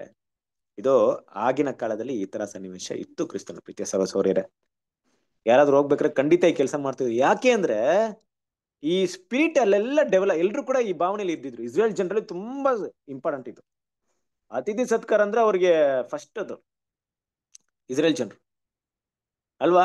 ಅದ್ರಿಂದಲೇ, ಯಾಕಂದ್ರೆ ಈಗ ನಾನು ಒಂದ್ ಕಡೆ ಹೋಗಿರ್ತೀನಿ, ನನ್ನ ಯಾರಾದ್ರೂ ಇದ್ ಮಾಡಿರ್ತಾರೆ, ಬೇರೆಯವ್ರು ಬಂದಾಗ ನಾನು ಆತರ ಮಾಡಿರ್ತೀನಿ ಅಂದ್ರೆ ನಾನು ಕೂಡ ಹೋದ್ರೆ ಏನ್ ಮಾಡ್ತಾರೆ, ಇದೇ ಗುರುಗಳಿರೋರು ಅದೇ ಒಂದು ಗುಣಗಳನ್ನ ತೋರಿಸ್ತಾರೆ ಅಲ್ಲಿ. ಯಾಕಂದ್ರೆ ಅಲ್ಲಿರುವಂತ ವಾತಾವರಣಕ್ಕೆ ಖಂಡಿತ ಇದು ತುಂಬಾ ಮುಖ್ಯನೇ. ಹಾಗಂತ ನಮ್ಮ ಕಾಲದಲ್ಲಿ ಇಲ್ಲ ಅಂತ ಅರ್ಥ ಅಲ್ಲ. ಅತಿಥಿ ಸತ್ಕಾರ ಅಂತ ಹೇಳ್ಬೇಕಾದ್ರೆ ಇವತ್ತು ನಾವು ಎಲ್ಲೋ ಒಂದ್ ಕಡೆ ಹೋಗ್ತೀವಿ ಅಂದ್ರೆ ಎಲ್ರು ಕೂಡ ಯೋಚನೆ ಮಾಡೋದು ಒಂದೇ, ಬೇಡಪ್ಪ ಸಹೋದರ ಕಷ್ಟ ಕೊಡೋದು ಬೇಡಪ್ಪ, ನಾವ್ಯಾಕೆ ಅವ್ರ ಕಷ್ಟ ಕೊಡ್ಬೇಕು, ಅವ್ರು ಯಾವ ಪರಿಸ್ಥಿತಿಲಿ ಇರ್ತಾರೋ, ಅವ್ರು ಯಾವ ಕಷ್ಟದಲ್ಲಿ ಇರ್ತಾರೋ, ನಾವು ಹೋಗಿ ಅವ್ರ ಮನೇಲಿ ಇಳ್ಕೊಳ್ಳೋದಾಗ್ಲಿ ಅವ್ರ ಮನೇಲಿ ತಂಗೋದಾಗ್ಲಿ ಬೇಡಪ್ಪ, ನಾವು ಸಪ್ರೇಟ್ ಆಗಿ ಎಲ್ಲ ರೂಮ್ ಮಾಡ್ಕೊಂಡು ಇದ್ಬಿಟ್ಟು ಹೋಗ್ಬಿಡೋಣ ಅನ್ನೋ ರೀತಿಯಲ್ಲಿ ನಾವೆಲ್ಲರೂ ಯೋಚನೆ ಮಾಡೋದು ಕರೆಕ್ಟ್ ಅಲ್ವಾ. ಅದು ಪ್ರತಿಯೊಬ್ಬರ ದೇವ್ರ ಮಕ್ಳಲ್ಲಿ ಇರ್ಬೇಕಂತ ಒಳ್ಳೆ ಭಾವನೆ. ಆದ್ರೆ ಒಂದು ವೇಳೆ ಯಾರಾದ್ರೂ ಸಹೋದರರು ಅಲ್ವಾ ಈ ರೀತಿ ಬಂದ್ರು ಅಂತ ಹೇಳಿದಾಗ, ದೇವ್ರ ಮಕ್ಳು ಇಲ್ಲಿ ಏನಪ್ಪಾ ಅರ್ಥ ಮಾಡ್ಕೊಬೇಕಂದ್ರೆ, ಹಾಗಂತ ಹೋಗ್ಬಿಟ್ಟು ಒಂದು ಗ್ರ್ಯಾಂಡ್ ಆಗಿ ಅವ್ರಿಗೆ ದೊಡ್ಡ ಒಂದು ಫಂಕ್ಷನ್ ಮಾಡಿ ಇರೋ ದುಡ್ಡನ್ನ ಖರ್ಚು ಮಾಡ್ಬೇಕಂತ ಅಲ್ಲ. ದೇವ್ರ ಮಕ್ಳು ನಿಮ್ಮಲ್ಲಿ ಏನಿದೆಯೋ ಆ ಪ್ರೀತಿನ ತೋರಿಸ್ಬೇಕು ಅಲ್ವಾ. ಈಗಲೂ ಕೂಡ ದೇವ್ರ ಮಕ್ಳು, ಅದಕ್ಕೆ ನಾನು ಹೇಳ್ತಾ ಇದ್ದೀನಿ, ಮತ್ತೆ ಏನಕ್ಕೆ ಹೇಳ್ತೀನಿ ಅಂದ್ರೆ, ನಾನು ಮರೆಯಕ್ಕಾಗ್ಲಿಲ್ಲ. ಯಾಕಂದ್ರೆ ನನ್ನ ಲೈಫಲ್ಲಿ ಇದು ನನ್ನ ಜೀವನದಲ್ಲಿ ಮೊದಲನೇ ಅನುಭವ. ದೇವ್ರ ಮಕ್ಳು ನಿಮ್ಮನ್ನೆಲ್ಲ ಭೇಟಿ ಆಗೋಕೆ ಒಂದು ಸಮಯ ಬಂದಿದ್ದಾಗ ವಿಭಿನ್ನವಾದ ರೀತಿಯಲ್ಲಿ ಸಹೋದರ ಸಹೋದರಿ ಮಾಡಿದಂತ ಅತಿಥಿ ಸತ್ಕಾರ ನೋಡಿ ನಾನು ತುಂಬಾ ಆಶ್ಚರ್ಯವಾಗ್ಬಿಟ್ಟೆ. ನಾನು ಎಲ್ಲೂ ಕೂಡ ನೋಡಿರ್ಲಿಲ್ಲ ಈ ರೀತಿ, ಹಾಗಾಗಿ ನಾನು ಎಲ್ಲೂ ಕೂಡ ಈ ರೀತಿ ಪ್ರಯಾಣ ಮಾಡಿರ್ಲಿಲ್ಲ. ಆದ್ರೆ ನೀವೆಲ್ಲರೂ ತೋರಿಸಿದ ಪ್ರೀತಿ ನೋಡಿ ನನಗೆ ತುಂಬಾ ಆಶ್ಚರ್ಯವಾಯ್ತು. ಏನು ಪ್ರೀತಿ ಇದೆ ದೇವ್ರ ಮಕ್ಕಳದು, ಖಂಡಿತವಾಗ್ಲೂ ಅದೆಲ್ಲ ಕೂಡ ನಮ್ಮಲ್ಲಿ ಇದೆ ಅನ್ನೋದು ನಿಜ. ಆದ್ರೆ ಪ್ರತಿಯೊಬ್ಬ ದೇವ್ರ ಮಕ್ಕಳು ಮನಸ್ಸಲ್ಲಿ ಒಂದು ನಿರ್ಧಾರ ತಗೊಬೇಕು, ನಾವು ಯಾವಾಗ್ಲೂ ಇದನ್ನ ಎದುರು ನೋಡ್ಬಾರ್ದು. ಆದ್ರೆ ಅನಿರೀಕ್ಷಿತವಾಗಿ ಈ ಸಮಯ ಬಂದ್ರು ಕೂಡ ಆದಷ್ಟು ಅದನ್ನ ಅವಾಯ್ಡ್ ಮಾಡೋದು ನಮ್ಗೆ ಒಳ್ಳೇದು. ಅಂದ್ರೆ ಬೇಡ, ಯಾರಿಗೂ ಕಷ್ಟ ಕೊಡಬಾರ್ದು ಅನ್ನೋ ಭಾವನೆ ಒಳ್ಳೆಯದು. ಎರಡನೇದಾಗಿ, ನಮ್ಮಲ್ಲಿಗೆ ಯಾರು ಬಂದ್ರೆ ನಮ್ಮಲ್ಲಿ ಏನಿದೆಯೋ ಅದನ್ನ ಕೊಟ್ಟು ಅವ್ರನ್ನ ಉಪಚಾರ ಮಾಡೋದು. ಹಾಗಂತ ತುಂಬಾ ಗ್ರ್ಯಾಂಡ್ ಆಗಿ ಸಾಲಾಗಿಲ್ಲ ಮಾಡ್ಕೊಂಡು ಅದೆಲ್ಲ ಸಹೋದರ ಮಾಡಕ್ ಹೋಗ್ಬೋದು ಅಲ್ವಾ. ನಮ್ಮ ಪ್ರೀತಿ ವ್ಯಕ್ತವಾಗೋದು, ಅವ್ರ ಪ್ರೀತಿ ನಮ್ಮ ಪ್ರೀತಿ ಒಂದೇ ಇದ್ರೆ ನಾವ್ ಏನೇ ಮಾಡಿದ್ರೆ ಏನ್ ಮಾಡ್ತಾರೆ, ಅವ್ರು ಅಕ್ಸೆಪ್ಟ್ ಮಾಡ್ತಾರೆ. ಆ ಪ್ರೀತಿ ಕರೆಕ್ಟ್ ಆಗಿಲ್ಲ ಅಂದ್ರೆ ಅವ್ರು ನಮ್ಮ ಹತ್ರ ಇನ್ನೂ ಹೆಚ್ಚಾಗಿ ಎದುರು ನೋಡ್ತಾರೆ ಅಲ್ವಾ. ನಾವು ಕೂಡ ಏನ್ ಮಾಡ್ಬೇಕು ಅಂದ್ರೆ ಆ ಪ್ರೀತಿನ ತುಂಬಾ ದೊಡ್ಡ ಮಟ್ಟಕ್ಕೆ ತೋರಿಸ್ತೀನಿ ಅಂತ ಹೋಗ್ಬಿಟ್ಟು ಏನೇನೋ ಮಾಡ್ಬಿಟ್ಟು ಸಹೋದರಿಗೆ ಇದ್ ಮಾಡಕ್ ಹೋಗ್ಬಾರ್ದು ಅಲ್ವಾ. ನಮ್ಮಲ್ಲಿ ಇರೋದ್ರೆ ಏನ್ ಮಾಡ್ಬೇಕು, ಶೇರ್ ಮಾಡಕ್ ಕಲಿಬೇಕು. ಇದು ಒಳ್ಳೆ ವಿಷಯ. ಅತಿಥಿ ಸತ್ಕಾರ ಅಂತ ವಿಷಯ ಬಂದಾಗ ತುಂಬಾ ಒಳ್ಳೆ ವಿಷಯ. Lord's people should always be an alert to show hospitality. ಯಾವಾಗ್ಲೂ ದೇವ್ರ ಮಕ್ಳು ಏನಾಗಿರ್ಬೇಕು, ಆ ಹಾಸ್ಪಿಟಾಲಿಟಿ, ಅತಿಥಿ ಸತ್ಕಾರ ಮಾಡೋದನ್ನ ತೋರಿಸುವರಾಗಿರ್ಬೇಕು. A heart desire to entertain should always be present, whether opportunity for the exercise of that desire to found or not. ಅಂದ್ರೆ ಒಂದ್ ವೇಳೆ ಅವಕಾಶಕ್ಕೋಸ್ಕರ ದೇವ್ರ ಮಕ್ಳು ಏನ್ ಮಾಡ್ಬೇಕು, ಕಾಯ್ಬೇಕು, ಕಾಯುವರಾಗಿರ್ಬೇಕು. ಆ ಅವಕಾಶ ಸಿಕ್ಕಿದಾಗ ಏನ್ ಮಾಡ್ಬೇಕು, ಅದನ್ನ ನಾವು ಇನ್ನು ಕೆಲವೊಂದು ರೀತಿಯಲ್ಲಿ ಅದನ್ನ ಮಿಸ್ಯೂಸ್ ಮಾಡ್ಕೊಳಕ್ ಹೋಗ್ಬಾರ್ದು. ತುಂಬಾ ಸಮಯದಲ್ಲಿ ಈ ರೀತಿ ವಿಷಯಗಳು ನಡೆಯುತ್ತೆ.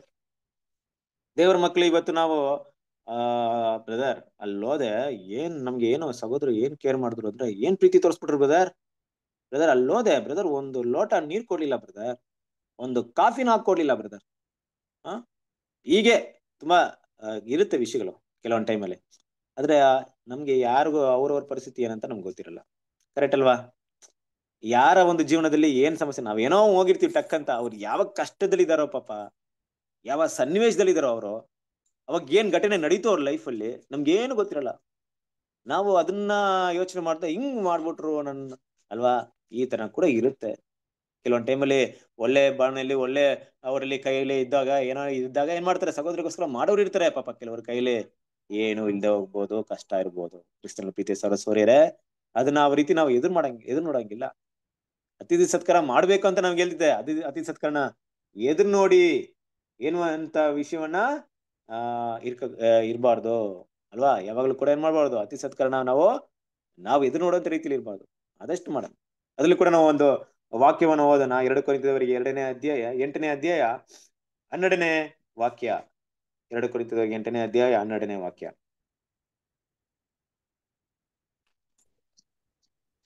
ಹನ್ನೆರಡು 13 2 ವಾಕ್ಯ ನೋಡಿ. ಒಬ್ಬನು ಕೊಡುವುದಕ್ಕೆ ಮನಸ್ಸುಳ್ಳವನಾಗಿರುವಲ್ಲಿ ಅವನು ತನ್ನಲ್ಲಿ ಇರುವುದಕ್ಕೆ ಅನುಸಾರವಾಗಿ ಕೊಟ್ಟರೆ ಅದು ಸಮರ್ಪಕವಾಗಿರುವುದು. ಅವನಿಗೆ ಇಲ್ಲದ್ದನ್ನು ದೇವರು ಕೇಳಿಕೊಳ್ಳುವುದಿಲ್ಲ. ಇತರರಿಗೆ ಕಷ್ಟ ಪರಿಹಾರವೂ ನಿಮಗೆ ಕಷ್ಟವೂ ಉಂಟಾಗಬೇಕೆಂಬುದು ನನ್ನ ತಾತ್ಪರ್ಯವಲ್ಲ. ಹಂಗಲ್ಲ, ಇರೋದೆಲ್ಲ ಕೊಟ್ಬಿಟ್ಟು ನಾನು ಕಷ್ಟವಾಗಿರ್ತೀನಿ, ಅವ್ರ ಕಷ್ಟ ಪರಿಹಾರ ಮಾಡ್ತೀನಿ, ಆ ರೀತಿ ಎಲ್ಲ ದೇವ್ರು ಹೇಳ್ತಾ ಇಲ್ಲ. ನಿಮ್ ಕೈಯಲ್ಲಿದ್ರೆ ದೇವ್ರ ಮಕ್ಳು ಕೊಡ್ಬೇಕು, ಇಲ್ಲ ಅಂದ್ರೆ ಇಲ್ಲ ಅಂತಿರ್ಬೇಕು, ಆದ್ರೆ ಮಾಡ್ಬೇಕು ಅಲ್ವಾ. ಇದು ದೇವ್ರ ಮಕ್ಳು ಯಾವಾಗಲೂ ಅರ್ಥ ಮಾಡ್ಕೊಬೇಕು. ದೇವರ ಮಕ್ಕಳಲ್ಲಿ ಇವತ್ತು ಕೂಡ ಸತ್ಯವೇದ ವಿದ್ಯಾರ್ಥಿಗಳು ಯಾವಾಗ್ಲೂ ನಿಮ್ಮ ಹತ್ರ ಬಂದು ಅಲ್ವಾ, ಯಾವುದೇ ರೀತಿಯಲ್ಲಿ ಬಲವಂತ ಮಾಡಿ ನಿಮ್ಮಲ್ಲಿ ಆ ರೀತಿ ಸಿಸ್ಟಮೇ ಇಲ್ಲಿ ಯಾರಿಗೂ ಇಲ್ಲ. ಅವ್ರವ್ರು ಕೂಡ ಕಷ್ಟದಲ್ಲಿ ಇರ್ತಾರೆ. ಅವ್ರವ್ರ ಕಷ್ಟ ಅವ್ರಿಗೆ, ಅವ್ರವ್ರ ಭಾರ ಅವ್ರಿಗೆ ಇರುತ್ತೆ. ಇನ್ನೊಬ್ರಿಗೆ ನಾವು ಕಷ್ಟವನ್ನ ಕೊಡ್ಬೇಕನ್ಬಿಟ್ಟು ಇರ್ಬಾರ್ದು. ಅದು ಕೂಡ ನಮ್ಮ ರಜಲ್ ಹೇಳ್ಬೇಕಾದ್ರೆ ಒಳ್ಳೆ ವಿಷಯ ಹೇಳ್ತೇನೆ. ಅಂದ್ರೆ ಕರೀದೆ ಎಲ್ಲಿಗೂ ಕೂಡ ಹೋಗ್ಬೇಡ್ರಿ ಅಂತ ನಿಮ್ಮನ್ನ ಇನ್ವೈಟ್ ಮಾಡ್ತಾರೆ. ದೇವ್ರ ಮಕ್ಳು ಏನ್ ಮಾಡ್ಬಾರ್ದಿ, ನೀವು ಕರೆಯದೆ ಒಂದು ವಿಸಿಟರ್ ಆಗಿರ್ಬಾರ್ರಿ, ಅತಿಥಿಗಳಾಗಿರ್ಬಾರ್ರಿ. ನಿಮ್ಮನ್ನ ಕರೆಯದೆ ಇನ್ವೈಟ್ ಮಾಡದಿರೋಂತ ಅತಿಥಿಗಳಾಗಿ ಯಾವಾಗ್ಲೂ ಇರ್ಬಾರ್ರಿ. ಟಕ್ ಅಂತ ಹೋಗ್ಬಿಡೋದು. ಅವ್ರು ಎಲ್ಲಿದಾರೋ, ಯಾವ ಸಿಚುವೇಶನ್ ಇರ್ತಾರೋ ಗೊತ್ತಿರಲ್ಲ, ಹತ್ರ ಹೋಗ್ಬಿಡೋದು. ಹಳ್ಳಿಯಿಂದ ಕಾಲ್ ಮಾಡೋದು, ಇಲ್ಲಿದ್ದೀನಿ, ಮನೆ ಪಕ್ಕದಲ್ಲಿ ಇದೀನಿ, ಇಲ್ಲೇ ಇದೀನಿ ಅಂತ. ಪಾಪ ಅವ್ರು ನಾವು ತಿಳ್ಕೊಂಡಿರ್ತೀವಿ ಬ್ರದರ್ ಇರ್ತಾರೆ, ನಮ್ಮನ್ನ ಕೇರ್ ತಗೊಂಡ್ಬಿಡ್ತಾರೆ, ನಮ್ಮನ್ನ ನೋಡ್ಕೊಂಡ್ಬಿಡ್ತಾರೆ ಬಿಡು ಅಂತ ನಾವು ಏನೋ ಪ್ಲಾನ್ ಮಾಡಲ್ಲ, ಟಕ್ ಅಂತ ಹೋಗ್ಬಿಡೋದು. ಖಂಡಿತ ಸೌರ್ಯರೇ, ಇವತ್ತಿರುವಂತ ಸಹೋದರ ನೀವೆಲ್ಲರೂ ನಾನು ನೋಡಿರೋ ಪ್ರಕಾರ ನಾವೆಲ್ಲ ಬಂದ್ರೆ ನೀವು ಪ್ರಾಣ ಕೊಡೋಕ್ಕೂ ರೆಡಿ ಆಗಿದ್ದೀರ ಅನ್ನೋದು ಸಂದೇಹ ಇಲ್ಲ. ಆದ್ರೆ ನೀವು ಯಾವ ಪರಿಸ್ಥಿತಿಯಲ್ಲಿ ಇದ್ದೀರಾ ಅನ್ನೋದು ಮುಖ್ಯವಾಗಿರುತ್ತೆ. ಸಹೋದರಿ ಯಾವ ಪರಿಸ್ಥಿತಿಯಲ್ಲಿ ಇರ್ತಾರ ಅನ್ನೋದು ಮುಖ್ಯವಾಗಿರುತ್ತೆ. ಕೆಲವೊಂದು ಟೈಮಲ್ಲಿ ಕೆಲವರು ಹಾಸ್ಪಿಟಲ್ ಇರ್ಬೋದು, ಕೆಲವೊಂದು ಟೈಮಲ್ಲಿ ಕೆಲವ್ರು ಏನಿರ್ಬೋದು, ಬೇರೆ ಯಾವ್ದೋ ಸಮಸ್ಯೆ ಸಿಗ್ಲಾಕೊಂಡಿರ್ಬೋದು. ಏನ್ ಕಷ್ಟವಾಗುತ್ತೆ ಅಂದ್ರೆ ಅವ್ರಿಗೆ, ಅಯ್ಯೋ ಬ್ರದರ್ ಬಂದ್ಬಿಟ್ರಲ್ಲ, ಈ ಸನ್ನಿವೇಶದಲ್ಲಿ ನಾನು ಅವ್ರನ್ನ ಕೇರ್ ಮಾಡಕ್ ಆಗ್ತಾ ಇಲ್ವಲ್ಲ ಅನ್ನೋಂತ ರೀತಿಯಲ್ಲಿ ಬಂದ್ಬಿಡುತ್ತೆ. ನಾವೇನಾದ್ರೂ ಕೆಲವೊಂದು ಟೈಮಲ್ಲಿ ಹೇಳಿದ್ರು ಕೂಡ ಇನ್ ಕೆಲವ್ರಿಗೆ ಏನಂತ ಅರ್ಥ ಆಗುತ್ತೆ ನೋಡು, ನಾವು ಬಂದ್ವಿ, ನಮ್ಮನ್ನ ಇನ್ವೈಟ್ ಮಾಡ್ಲಿಲ್ಲ, ನಮ್ಮನ್ನ ಕೇರ್ ಮಾಡಿಲ್ಲ, ಏನೋ ಹೇಳ್ಬಿಟ್ಟು ಹೋಗ್ಬಿಟ್ರು. ನಿಜವಾಗ್ಲೂ ಗೊತ್ತಿರಲ್ಲ ಸೌರ್ಯರೇ. ಯಾಕಂದ್ರೆ ನಾವೆಲ್ಲರೂ ಕೂಡ ಇಕ್ಕಟ್ಟಾದಾರಿಲಿ ಹೋಗ್ತಾ ಇದೀವಲ್ಲ, ಯಾರ ಕಷ್ಟ ಏನಿದೆ, ಎಷ್ಟು ಮಟ್ಟಿಗೆ ಕಷ್ಟ ಇದೆ ಅಂತ ನಮ್ಗೆ ಗೊತ್ತಾಗಲ್ಲ. ಆದ್ರಿಂದ ಅತಿಥಿ ಸತ್ಕಾರ ಅನ್ನೋದು ತುಂಬಾ ಮುಖ್ಯವಾದ ವಿಷಯ ಇದೆ. ನಿಮ್ಮಲ್ಲಿ ಇದ್ದಂತ ವಿಷಯನ ದೇವ್ರ ಮಕ್ಳಿಗೋಸ್ಕರ ಕೊಡೋದನ್ನೋದು ತುಂಬಾ ಮುಖ್ಯವಾದ ವಿಷಯ. ಹಾಗಂತ ಹೇಳ್ಬಿಟ್ಟು ದೇವ್ರ ಮಕ್ಳು ಇದ್ರಲ್ಲಿ ನ್ಯಾಯಬದ್ಧವಾಗಿಯೂ ನೀತಿಯಾಗಿಯೂ ಅದರಲ್ಲಿರುವಂತ ಎಲ್ಲಾ ವಿಷಯಗಳನ್ನ ಅರಿತು ನಾವು ಮಾಡಬೇಕಾಗಿರ್ಬೇಕು.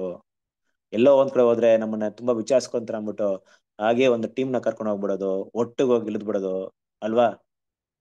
ಒಂದು ದಿನ ಇರೋದು, ಒಂದ್ ವಾರ ಅಲ್ಲಿ ಇರ್ತಾನಂತ ಪ್ಲಾನ್ ಮಾಡೋದು ಅಲ್ವಾ, 2-3 ದಿನ ಅಲ್ಲೇ ತಂಗ್ಬಿಡೋದು, ಇದೆಲ್ಲ ದೇವ್ರ ಮಕ್ಳಿಗೆ ಒಳ್ಳೆ ಗುಣಗಳಲ್ಲ ಅಲ್ವಾ. ಸೊ ಅದು ಏನಂದ್ರೆ ದೇವ್ರ ಮಕ್ಳು ಇವತ್ತು ಬೇರೆ ರೀತಿಯಾದಂತ ಪರಿಸ್ಥಿತಿ ಇದೆ. ಅಬ್ರಾಹ್ಮಣ ಜೀವನ ಬೇರೆ, ಇವತ್ತು ನಮ್ಮ ಜೀವನ ಬೇರೆ ಅಲ್ವಾ. ಸಹೋದರಿಯರ ಒಂದು ಪರಿಸ್ಥಿತಿನ ನಾವು ಅರ್ಥ ಮಾಡ್ಕೊಳ್ಳೋದು ಹಣ ವಿಷಯ ಅಂತ ನಾನು ಇನ್ ಮಾತಾಡ್ತಾ ಇಲ್ಲ. ಪರಿಸ್ಥಿತಿಗಳು ಕೂಡ ಅರ್ಥ ಮಾಡ್ಕೊಬೇಕು. ಪರಿಸ್ಥಿತಿಗಳು ವಿಭಿನ್ನವಾಗಿರುತ್ತೆ ಅಲ್ವಾ. ನಾವ್ ಏನ್ ಬೇಕಾದ್ರೂ ಮಾಡಿ ಸಹೋದರಿಗೋಸ್ಕರ ಮಾಡಕ್ ರೆಡಿ ಆಗಿರ್ತೀವಿ, ಆದ್ರೆ ಪರಿಸ್ಥಿತಿಗಳು ವಿಭಿನ್ನವಾಗಿದ್ರೆ ಕೆಲವೊಂದ್ ಸಮಯದಲ್ಲಿ ಏನು ಮಾಡಕ್ಕಾಗಲ್ಲ. ಆದ್ರಿಂದ ಈ ವಿಷಯಗಳನ್ನ ನಮ್ಮ ಮನಸ್ಸಲ್ಲಿ ಆದಷ್ಟು ಇಟ್ಕೊಳ್ಳೋದು ತುಂಬಾ ಒಳ್ಳೆ ವಿಷಯ. ಅತಿಥಿ ಸತ್ಕಾರ ಅಂತ ಬಂದಾಗ ತುಂಬಾ ಜನರು ಇದನ್ನೇ ತಿಳ್ಕೊಂಡಿರ್ತಾರೆ. ಏನಂತ ತಿಳ್ಕೊಂಡಿರ್ತಾರೆ, ನಾವ್ ಇವತ್ತು ಏನ್ ಮಾಡ್ಬೇಕು, ಬ್ರದರ್ ಏನೋ ಬರ್ದ್ರೆ ಅವ್ರನ್ನ ನಾನು ಸರಿಯಾಗಿ ನೋಡ್ಕೊಳ್ತಾ ಇದ್ರೆ ಅವ್ರು ನನ್ನ ತಪ್ಪಾಗಿ ತಿಳ್ಕೊಂಡ್ಬಿಡ್ತಾರೋ, ನನ್ ಬಗ್ಗೆ ಏನ್ ಮಾಡ್ತಾರೆ, ತಪ್ಪಾಗಿ ಅಭಿಪ್ರಾಯ ಹೊಂದೋರಾಗಿರ್ತಾರೋ ಅಲ್ವಾ. ನಾನು ಏನಾದ್ರು ಮಾಡಿ ಸಾಲಾಗಿಲ್ಲ ಮಾಡಿ ಏನ್ ಮಾಡ್ಬಿಡ್ತೀನಿ, ಅವ್ರಿಗೆ ತುಂಬಾ ಕೇರ್ ತಗೊಂಡ್ಬಿಡ್ತೀನಿ. ಬೇಡ ಸೌರ್ಯರೇ, ಒಂದೊಂದು ದೇವ್ರ ಮಕ್ಳು ಈ ವಿಷಯ ಜ್ಞಾನ ಇದ್ರೆ ಖಂಡಿತವಾಗ್ಲೂ ಅವ್ರು ಕೂಡ ಇದೇ ಗುಣಗಳನ್ನ ನಿಮ್ಮಲ್ಲಿ ತೋರಿಸ್ತಾರೆ. ನೀವು ಕೂಡ ಅದೇ ವಿಷಯಗಳನ್ನ ತೋರಿಸ್ತೀವಿ. ಹಾಗಂತ ನೋಡಿ, ಸಹೋದರ ಅಂತ ಬಂದ್ಮೇಲೆ ಒಂದ್ ವೇಳೆ ನಿಮ್ ಕೈಲಿ ನೀವು ಇದ್ರೆ, ನಿಮ್ ಕೈಯಲ್ಲಿ ನೀವು ಎಷ್ಟೆಲ್ಲ ಮಾಡಿದಿರಾ, ಮಾಡೋರಾಗಿರ್ತೀರ ಅನ್ನೋದ್ರಲ್ಲಿ ಸಂದೇಹವೇ ಇಲ್ಲ. ಆದ್ರೆ ಇದ್ರಲ್ಲಿ ಇರುವಂತ ಎಲ್ಲಾ ವಿಷಯಗಳನ್ನ ನಾವು ಅರ್ಥ ಮಾಡ್ಕೊಂಡಿರ್ಬೇಕು, ಸ್ಪಷ್ಟವಾಗಿ ಅರ್ಥ ಮಾಡ್ಕೊಂಡಿರ್ಬೇಕು. ಅತಿಥಿ ಸತ್ಕಾರ ಅಂತ ಬಂದ ತಕ್ಷಣ ಒಂದೇ ವಿಷಯ ಅಲ್ಲ, ನಾವು ಹೋಗಿದ ತಕ್ಷಣ ಅವ್ರು ನಮ್ಮನ್ನ ಕೇರ್ ತಗೊಂಡ್ಬಿಡ್ತಾರೆ, ನಮ್ಮನ್ನ ಕ್ಲೀನ್ ಆಗಿ ನೋಡ್ಕೊಂಡ್ಬಿಡ್ತಾರೆ ಅಂತಲ್ಲ. ಹಾಗಂತ ಅಲ್ವಾ ಎಲ್ರನ್ನೂ ಇನ್ವೈಟ್ ಮಾಡೋದು ಅಂತಲ್ಲ. ಕಾರಣಗಳು, ವಿಷಯಗಳು, ಯಾವ ಒಂದು ವಿಷಯಕ್ಕೋಸ್ಕರ, ದೇವರ ಕಾರ್ಯಗಳು ಎಲ್ಲವನ್ನು ಕೂಡ ಯೋಚನೆ ಮಾಡಿನೇ ದೇವ್ರ ಮಕ್ಳು ಇಲ್ಲಿ ಮಾಡಬಹುದು ತುಂಬಾ ಮುಖ್ಯವಾಗಿದೆ. ಅದು ಮಾತ್ರವಲ್ಲ, ಇಲ್ಲಿ ಅತಿಥಿ ಸತ್ಕಾರ ಅಂತ ಹೇಳಿದಾಗ ಹೊರಗಿನವ್ರ ಕುರಿತಾಗಿ ಮಾತಾಡ್ತಾ ಇಲ್ಲ.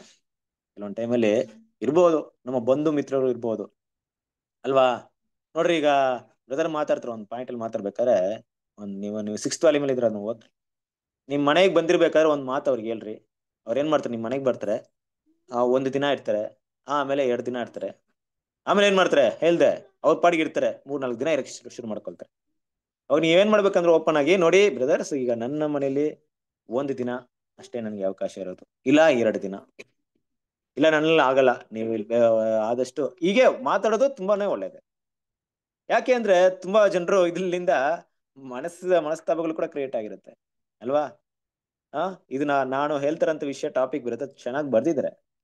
ಯಾಕೆ ಈ ವಿಷಯವನ್ನು ಇಲ್ಲಿ ಮಾತಾಡ್ತಿದೀವಿ ಅಂದ್ರೆ, ದೇವರ ಮಕ್ಕಳು ಯಾವಾಗಲೂ ನನ್ನ ಹಿತವನ್ನೇ ನೋಡದೆ ಪರರ ಹಿತವನ್ನು ನೋಡಿ ಆಲೋಚನೆ ಮಾಡಿ ಎಲ್ಲ ವಿಷಯಗಳು ಮಾಡ್ಬೇಕಾಗಿದೆ. ತುಂಬಾ ಜನ ಅದನ್ನ ಯೋಚನೆ ಮಾಡಲ್ಲ. ನನ್ಗೆ ಹೆಂಗಿರ್ಬೇಕು ಹಂಗಿರ್ಬೇಕು ಅಷ್ಟೇ ಬ್ರದರ್, ಇನ್ನೊಬ್ಬರಿಗೆ ಹೆಂಗಿದೆ ಅದ್ ನನ್ ಬೇಕಾಗಿಲ್ಲ, ನನಗ್ ಬೇಕಾಗಿರೋದ್ ಬೇಕು ಅನ್ನೋಂತ ರೀತಿಲಿ ಅವರ ಪರಿಸ್ಥಿತಿನ ಅರ್ಥ ಮಾಡ್ಕೊಳ್ಳೋದೇ ಕ್ರಿಸ್ತನ ಪ್ರೀತಿಯ ಮುಖ್ಯವಾದಂತ ಒಂದು ಉದ್ದೇಶ. ಬೇರೆಯವ್ರಿಗೋಸ್ಕರ ನಾವು ಮಾಡೋದ ತ್ಯಾಗದ ಮೇಲೆ ಇದೆ. ಆದ್ರಿಂದ ದೇವ್ರ ಮಕ್ಕಳು ಈ ವಿಷಯಗಳನ್ನ ಯಾವಾಗಲೂ ಮೈಂಡ್ ಅಲ್ಲಿ ಇಟ್ಕೊಬೇಕು. ಮುಖ್ಯವಾಗಿ ಇನ್ನೊಂದು ಪಾಯಿಂಟ್ ಮಾತಾಡ್ಬೇಕಾದ್ರೆ, we should be particularly careful to exercise hospitality toward all in whom we recognize in the master likeness ಅಂತ ಹೇಳ್ತಾರೆ. ಅಂದ್ರೆ ಯಾರು ಕ್ರಿಸ್ತನ ಸ್ವಾರೂಪ್ಯದ ನಿಜವಾಗಿ ಬೆಳೀತಾ ಇದ್ರೋ ಅಂತ ದೇವ್ರ ಮಕ್ಕಳು ಸುವಾರ್ತೆ ಸೇವೆ ಇರ್ಬೋದು, ಕಷ್ಟ ಪಡ್ತಾ ಇರ್ತಾರೆ ಅಲ್ವಾ. ಎಲ್ಲೋ ಒಂದ್ ಕಡೆ ಅಂತವ್ರಿಗೆ ನೀವು ತೋರ್ಸಂತ ವಿಷಯಗಳು ಕೂಡ ದೊಡ್ಡದು ಖಂಡಿತ ಅಲ್ವಾ. ಹಾಗಂತ ಇರೋರು ಬರೋರ್ಗೆಲ್ಲ ಮಾಡ್ಕೊಂಡು ಕುತ್ಕೊಳ್ಳೋದಲ್ಲ ದೇವ್ರ ವಾಕ್ಯ ಹೇಳ್ತಾ ಇಲ್ಲ.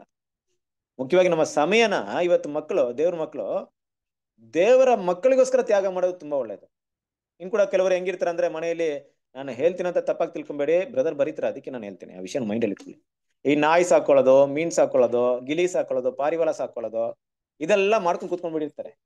ಯಾಕೆ ಅಂದ್ರೆ ಬ್ರದರ್ ಹೇಳ್ತಾರಲ್ಲಿ ಇದ್ ಮಾಡೋದು ತಪ್ಪ ಅಂತ ಕೇಳ್ತಾರೆ ಕೆಲವರು ಬ್ರದರ್ಸ್, ಇದು ತಪ್ಪ ಬ್ರದರ್ ಮಾಡೋದು ಅಂತ. ಬ್ರದರ್ ಹೇಳ್ತಾರೆ ಗೊತ್ತಾ, ನೀವು ದೇವ್ರ ಮಕ್ಕಳಿಗೆ ತೋರಿಸುವಂತ ಪ್ರೀತಿನ ಅವ್ಳಿಗೆ ತೋರಿಸ್ತಾ ಇದ್ದೀರಾ, ದೇವ್ರ ಮಕ್ಕಳಿಗೆ ಕೊಡ್ಬೇಕಂತ ಸಮಯನೂ ಅವ್ಳು ಕೊಡ್ತಾ ಇದ್ದೀರಾ, ಅದು ಸರಿಯಲ್ಲ ಅಂತ ಹೇಳ್ತಾರೆ. ಹಾಗಿರ್ಬೇಕಾದ್ರೆ ದೇವ್ರ ಮಕ್ಕಳು ಇಂಥ ವಿಷಯಗಳೆಲ್ಲ ಬೇಡ, ಆದಷ್ಟು ಏನ್ ಮಾಡೋಣ, ದೇವ್ರ ಮಕ್ಕಳಿಗೆ ನಾವೇನೋ ಮಾಡಕ್ಕಾಗುತ್ತೋ ನಮ್ಮ ಕೈಯಲ್ಲಿ ಆಗೋದನ್ನ ಅದು ಮಾಡೋಣ. ಯಾಕಂದ್ರೆ ದೇವ್ರ ಮಕ್ಳಿಗೆ ಮಾಡೋದು ಮಾತ್ರ ದೇವರ ದೃಷ್ಟಿಯಲ್ಲಿ ಅದು ಲಕ್ಕವಾಗಿರುತ್ತೆ, ದೇವರು ಅದನ್ನ ಮಾನ್ಯವಾಗಿ ಎನಿಸ್ತಾ ಇರ್ತಾರೆ. ದೇವ್ರ ಮಕ್ಕಳು ಲೋಕದ ಸಂಬಂಧಪಟ್ಟಂತ ಅನೇಕ ವಿಷಯಗಳನ್ನ ನಮ್ಮ ಸಮಯನ ವ್ಯರ್ಥ ಮಾಡೋಕ್ಕಿಂತ ಹೆಚ್ಚಾಗಿ ದೇವ್ರ ಮಕ್ಕಳಿಗೆ ನಾವು ಮಾಡೋಂತ ಆ ಸೇವೆ ತುಂಬಾ ದೊಡ್ಡದಾಗಿರುತ್ತೆ. ಸಾದ್ರಿಂದ ಆ ರೀತಿಯ ಅತಿಥಿ ಸತ್ಕಾರ ಅಂತ ವಿಷಯ ಬಂದಾಗ ಅದು ಪರ್ಟಿಕ್ಯುಲರ್ಲಿ ನಿಜವಾಗ್ಲೂ ಕ್ರಿಸ್ತನ ಸ್ವರೂಪದಲ್ಲಿ ಬೆಳೀತಿರುವಂತ, ಕ್ರಿಸ್ತನಿಗೋಸ್ಕರ ಶ್ರಮೆ ಪಡುವಂತ ದೇವ್ರ ಮಕ್ಕಳಿಗೋಸ್ಕರ ಇರೋದು ತುಂಬಾ ಒಳ್ಳೇದಾಗಿರುತ್ತೆ. ಕೆಲವೊಂದು ಸಮಯದಲ್ಲಿ ಯಾರೋ ಇಲ್ದೇ ಇರುವಂತ ಸಮಯ ಬಂದಾಗ ದಯವಿಟ್ಟು ಎಲ್ಲ ವಿಷಯನ ಅರ್ಥ ಮಾಡ್ಕೊಂಡ್ ಮಾಡ್ರಿ. ಯಾರೋ ಬರ್ತಾರೆ, ನಾನು ಅವ್ರಿಗೆ ಇಷ್ಟ ಮಾಡ್ದೆ ಬ್ರದರ್, ಅವ್ರಿಗೆ ಅಷ್ಟ್ ಮಾಡ್ದೆ, ಇಲ್ಲ ನನ್ಗೆ ಗೇಮ್ ಆಡ್ಸ್ಬಿಟ್ಟು ಹೊಟ್ಟೋಗ್ಬಿಟ್ರು, ನನಗೆ ಈ ತರ ಮಾಡ್ಬಿಟ್ರು, ಬೇಡ ಕ್ರಿಸ್ತನ ಸಹೋದರ ಅಲ್ವಾ? ಅಂಥವ್ರನ್ನ, ಲೋಕದ ಜನರನ್ನ ಆದಷ್ಟು ಏನ್ ಮಾಡ್ರಿ, ಅವಾಯ್ಡ್ ಮಾಡ್ರಿ. ಯಾಕೆಂದ್ರೆ ಈ ಲೋಕದ ಜನರನ್ನ ನಾವು ಅತಿಥಿ ಸತ್ಕಾರ ಅಂತ ಇಟ್ಕೊಂಡು ಅಲ್ವಾ, ನಮ್ಮ ತಂದೆ ತಾಯಿ ಅನ್ನೋದು ವಿಷಯಗಳು ಬಿಟ್ರೆ, ನಮ್ಮ ಬಂಧು ಮಿತ್ರ ಬಿಟ್ರೆ ಏನೋ ಒಂದು ದಿನ ಆ ತರ ಇರ್ಬೋದು ಅಷ್ಟೇ. ಅವನ್ನೇ ಇಟ್ಕೊಂಡು ಅವರು ಲೋಕದ ವ್ಯವಹಾರ ಮಾತಾಡ್ಕೊಂಡು ನಮ್ಮ ಲೋಕದ ಮೈಂಡ್ ಸೆಟಪ್ ಆಗ್ಬಿಡುತ್ತೆ ನಮಗೆ. ಆದ್ರಿಂದ ಅಂತ ವಿಷಯಗಳಲ್ಲಿ ಯಾವಾಗ್ಲೂ ದೂರ ಇರೋದು ಒಳ್ಳೇದು. ಏನಾಗುತ್ತೆ, ಹೆಚ್ಚು ಕಡಿಮೆ ನೀವು ಮಾಡಕ್ ಹೋದ್ರೆ, ನಾನು ನಿಜ ಹೇಳ್ತಾ ಇದ್ದೇನೆ, ಕ್ರಿಸ್ತನ ಸ್ವರೂಪದಲ್ಲಿ ಬೆಳೀತಾ ಇರ್ಬೇಕು, ಇದೆಲ್ಲ ನೀವು ಗಮನಿಸಬಹುದು. ಏನಾಗುತ್ತೆ ಕೆಲವೊಂದು ಟೈಮಲ್ಲಿ ಅವರ ಪರಿಸ್ಥಿತಿ ಕಷ್ಟವಾಗಿದ್ರೆ ಅದನ್ನ ಬಿಟ್ಬಿಟ್ಟು ಕೆಲವೊಂದು ಟೈಮಲ್ಲಿ ಅವರು ಇದನ್ನೇ ಒಂದು ಅಭ್ಯಾಸವಾಗಿರ್ತಾರೆ, ಬೇರೆ ಬೇರೆ ಮನೆಗೆ ಹೋಗ್ಬಿಡೋದು, ಅಲ್ಲೆಲ್ಲಿ ಸ್ಟೇ ಮಾಡೋದು, ಇಲ್ಲೊಂದ್ ವಾರ ಅಲ್ಲೊಂದ್ ವಾರ ಅಲ್ಲೊಂದ್ ವಾರ ಇಲ್ಲೊಂದ್ ತಿಂಗಳು ಹಿಂಗೇ ಊರ್ ಸುತ್ಕೊಂಡಿರ್ತಾರೆ, ಅವ್ರ ಅಭ್ಯಾಸ ಆಗಿರುತ್ತೆ ಅಲ್ವಾ? ಅದನ್ನೆಲ್ಲ ನಾವೇನ್ ಮಾಡ್ಬಾರ್ದು, ದೇವ್ರ ಮಕ್ಳು ಯಾವಾಗಲೂ ಎಂಕರೇಜ್ ಮಾಡ್ಬಾರ್ದು. ಓಕೆನಾ? ಸೊ ಅಂತ ಒಂದು ವಿಷಯಗಳನ್ನ ಯಾವಾಗಲೂ ಕೂಡ ಮನಸ್ಸಲ್ಲಿ ಇಟ್ಕೊಬೇಕು. Hospital does not signify ಲೇವಿಶ್ expenditure. ಅದನ್ನ ಹೇಳ್ತಾರೆ, beyond wants means not that better should be provided for a guest then for one's own family ಅಲ್ವಾ? ಗೆಸ್ಟ್ ಅಂತ ಒಂದ್ ರೀತಿಯಲ್ಲಿ ದೊಡ್ಡದಾಗಿ ಮಾಡೋದ್ ಬೇಡ, ನಮ್ಮ ಮನೇಲಿ ಏನಿದೆಯೋ ಅದನ್ನ ಕೊಡಿ, ಎಕ್ಸ್ಪೆಂಡಿಚರ್ ಜಾಸ್ತಿ ಮಾಡಕ್ ಹೋಗ್ಬೇಡಿ ಅನ್ನೋ ವಿಷಯವನ್ನ ಇಲ್ಲಿ ಹೇಳ್ತಾ ಇದೆ. ಆಗಿರೋದ್ರಿಂದ ದೇವ್ರ ಮಕ್ಕಳು ಎಲ್ಲ ವಿಷಯಗಳನ್ನ ನಾವು ಮನಸ್ಸಲ್ಲಿ ಇಟ್ಕೊಳ್ಳೋಣ. ಮುಖ್ಯವಾಗಿ ತುಂಬಾ ವಿಷಯಗಳಿದೆ ಮಾತಾಡೋದಕ್ಕೆ, ತುಂಬಾ ಪಾಯಿಂಟ್ಸ್ ಇದೆ. ಯಾಕಂದ್ರೆ ಪ್ರತಿಯೊಂದು ವಿಷಯ ಕೂಡ ನಾವು ಮನಸ್ಸಲ್ಲಿ ಇಟ್ಕೊಳ್ಳೋದು ತುಂಬಾ ಮುಖ್ಯ. ಅದರಲ್ಲಿ ಸಹೋದರ ಸ್ನೇಹ ಅಂತ ಬಂದಾಗ ಆ ಸ್ನೇಹವನ್ನ ಯಾವ ರೀತಿ ತೋರಿಸ್ಬೇಕು ಅನ್ನೋದು ಕೂಡ ತುಂಬಾ ಮುಖ್ಯ ಅಲ್ವಾ? ಸಹೋದರ ಸ್ನೇಹ ಅನ್ನೋದನ್ನ ಸರಿಯಾಗಿ ಅರ್ಥ ಮಾಡ್ಕೊಳ್ತಾ ಇದ್ರೆ ಅಲ್ಲೂ ಕೂಡ ತಪ್ಪಾಗುತ್ತೆ. ಆದ್ರೆ ಸಹೋದರ ಸ್ನೇಹನ ತೋರಿಸ್ಬೇಕಂತ ಸಮಯದಲ್ಲಿ ತೋರಿಸದೆ ಹೋದ್ರೆ ಅಲ್ಲೂ ಕೂಡ ತಪ್ಪಾಗುತ್ತೆ. ಅದೇ ಒಂದು ಭಾಗದಲ್ಲಿ ಅತಿಥಿ ಸತ್ಕಾರ ಅಂತ ವಿಷಯನೂ ಬರುತ್ತೆ. ಅತಿಥಿ ಸತ್ಕಾರದಲ್ಲಿ ಏನ್ ಮಾಡ್ಬೇಕು, ಏನ್ ಮಾಡ್ಬಾರ್ದು ಅನ್ನೋದನ್ನ ಕೂಡ ಏನ್ ಮಾಡ್ಬೇಕು, ದೇವ್ರ ಮಕ್ಕಳು ಗೊತ್ತಿರ್ಬೇಕು. ಬೇರೆಯವರ ಒಂದು ಸನ್ನಿವೇಶಗಳನ್ನ ಅರ್ಥ ಮಾಡ್ಕೊಂಡಿರ್ಬೇಕು. ನಾವು ಇನ್ನೊಬ್ಬರಿಗೆ ತ್ಯಾಗ ಮಾಡುವವರಾಗಿರ್ಬೇಕು ಹೊರತು ಇನ್ನೊಬ್ಬರ ಹತ್ರ ಎದುರು ನೋಡುವರಾಗಿರ್ಬಾರ್ದು, ಎಕ್ಸ್ಪೆಕ್ಟ್ ಮಾಡುವವರಾಗಿರ್ಬಾರ್ದು. ಇವ್ರ ಕಡೆಯಿಂದ ಅಷ್ಟು, ಇವ್ರ ಕಡೆಯಿಂದ ಹೀಗೆ, ಇವ್ರ ಕಡೆಯಿಂದ ಹಂಗಿರುತ್ತೆ ಅಂತ ಎದುರು ನೋಡ್ಬಾರ್ದು. ದೇವ್ರ ಮಕ್ಕಳು, ದೇವ್ರ ಮಕ್ಕಳ ತ್ಯಾಗ, ದೇವ್ರ ಮಕ್ಕಳ ಲೈಫ್ ಏನಪ್ಪಾ ಅಂದ್ರೆ ಬರೀ ತ್ಯಾಗ ಇದೆ ಅಲ್ವಾ? ಕೆಲವೊಂದು ಟೈಮಲ್ಲಿ ಅಪೊಸ್ತಲರೆಲ್ಲ ನೋಡಿದಿಲ್ವಾ, ಯಾವ ರೀತಿ ಪ್ರೀತಿನ ತೋರಿಸಿದಾರೆ ಅವರು. ಹಲವಾರು ಸಮಯದಲ್ಲಿ ಸಮುದ್ರದಲ್ಲಿ ಕಲ್ದಿದ್ದಾರೆ, ಉಪವಾಸದಲ್ಲಿ ಕಲ್ದಿದ್ದಾರೆ. ಪರವಾಗಿಲ್ಲ ಸಹೋದರ ಸಹೋದರಿಯರೇ, ಕೆಲವೊಂದು ಟೈಮಲ್ಲಿ ಹಸಿವೆಯಲ್ಲಿ ನಾವಿದ್ರು ಪರವಾಗಿಲ್ಲ ಅಲ್ವಾ? ದೇವರಿಗೋಸ್ಕರ ಕಷ್ಟಗಳನ್ನ ಅನುಭವಿಸಿದ್ರು ಪರವಾಗಿಲ್ಲ. ಆದ್ರೆ ಇನ್ನೊಬ್ಬರಿಗೆ ಕಷ್ಟವನ್ನ ಕೊಡುವಂತ ರೀತಿಗಳಲ್ಲಿ ನಾವು ಯಾವಾಗಲೂ ನಡ್ಕೊಳ್ಳೋದು ಒಳ್ಳೇದಲ್ಲ. ಅದೆಲ್ಲಗಳು ಕೂಡ ಮೈಂಡ್ ಅಲ್ಲಿ ಇಟ್ಕೊಳ್ಳೋಣ. ಆದ್ರಿಂದ ಈ ಎಲ್ಲ ವಿಷಯಗಳು ಕೂಡ ನಮ್ಗೆ ಒಂದು ಒಳ್ಳೆ ಲೆಸನ್ ಹೇಳ್ಕೊಡ್ತಾ ಇದೆ, ಒಳ್ಳೆ ಪಾಠವನ್ನ ತೋರಿಸ್ಕೊಡ್ತಿದೆ. ಬರುವಂತ ದಿನಗಳಲ್ಲಿ ನಾವು ಕೂಡ ಇನ್ನೂ ಕೂಡ ಸಹೋದರ ಪ್ರೀತಿಯಲ್ಲಿ ಹೆಚ್ಚಾಗಿ ಬೆಳೆಯೋದಕ್ಕೆ ಗಮನ ಕೊಡೋಣ. ಅದನ್ನೇ ಹೇಳ್ತಾ ಇದ್ದಾರೆ ಅಪೊಸ್ತಲ ಪಾಲ್, ಸಹೋದರ ಪ್ರೀತಿ ನೆಲೆಯಾಗಿರ್ಲಿ, ಸಹೋದರ ಸ್ನೇಹ ನೆಲೆಯಾಗಿರ್ಲಿ ಅಂತ ಹೇಳ್ತಾ ಇದ್ದಾರೆ. ಆ ನೆಲೆಯಾಗಿರೋದಕ್ಕೆ ಪ್ರತಿಯೊಬ್ಬ ಸಹೋದರರು ವೈಯಕ್ತಿಕವಾಗಿ ನಾವು ಎಷ್ಟರ ಮಟ್ಟಿಗೆ ಪ್ರಯಾಸ ಪಡ್ತೀವಿ ಅನ್ನೋದು ನಮ್ಮ ಭವಿಷ್ಯದ ಮೇಲೆ ಅದು ಅವಲಂಬಿತವಾಗಿದೆ. ಇಲ್ಲಿ ಪಡುವಂತಹ ಪ್ರಯಾಸ ನಮ್ಮ ಭವಿಷ್ಯವನ್ನ ನಿರ್ಧಾರ ಮಾಡುತ್ತೆ. ನಾವು ಕ್ರಿಸ್ತನ ಜೊತೆಗೆ ಆಳ್ವಿಕೆ ಮಾಡ್ತೀವಾ, ಸಾಧ್ಯತೆ ಇದೆಯಾ ಇಲ್ವಾ ಅನ್ನೋದನ್ನ ನಿರ್ಧಾರ ಮಾಡುತ್ತೆ. ಅದರಿಂದ ಇದೆಲ್ಲ ವಿಷಯನ ಮನಸ್ಸಲ್ಲಿ ಇಟ್ಕೊಂಡು ನಾವು ದೇವರಿಗೆ ಮೆಚ್ಚಿಯಾಗಿ ಜೀವಿಸಕ್ಕೆ ದೇವರು ನಮ್ಗೆ ಸಹಾಯ ಮಾಡಲಿ. ದೇವರು ಈ ಪಾಠವನ್ನ ಆಶೀರ್ವದಿಸಲಿ. ಆಮೇನ್.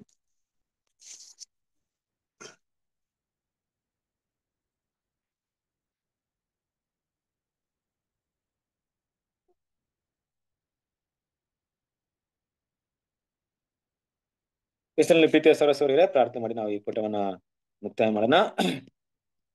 ನಮ್ಮ ಮಧ್ಯದಲ್ಲಿರುವಂತ ಸಹೋದರ ರವಿ ಬ್ರದರ್ ಪ್ರಾರ್ಥನೆ ಮಾಡ್ತೀರಾ?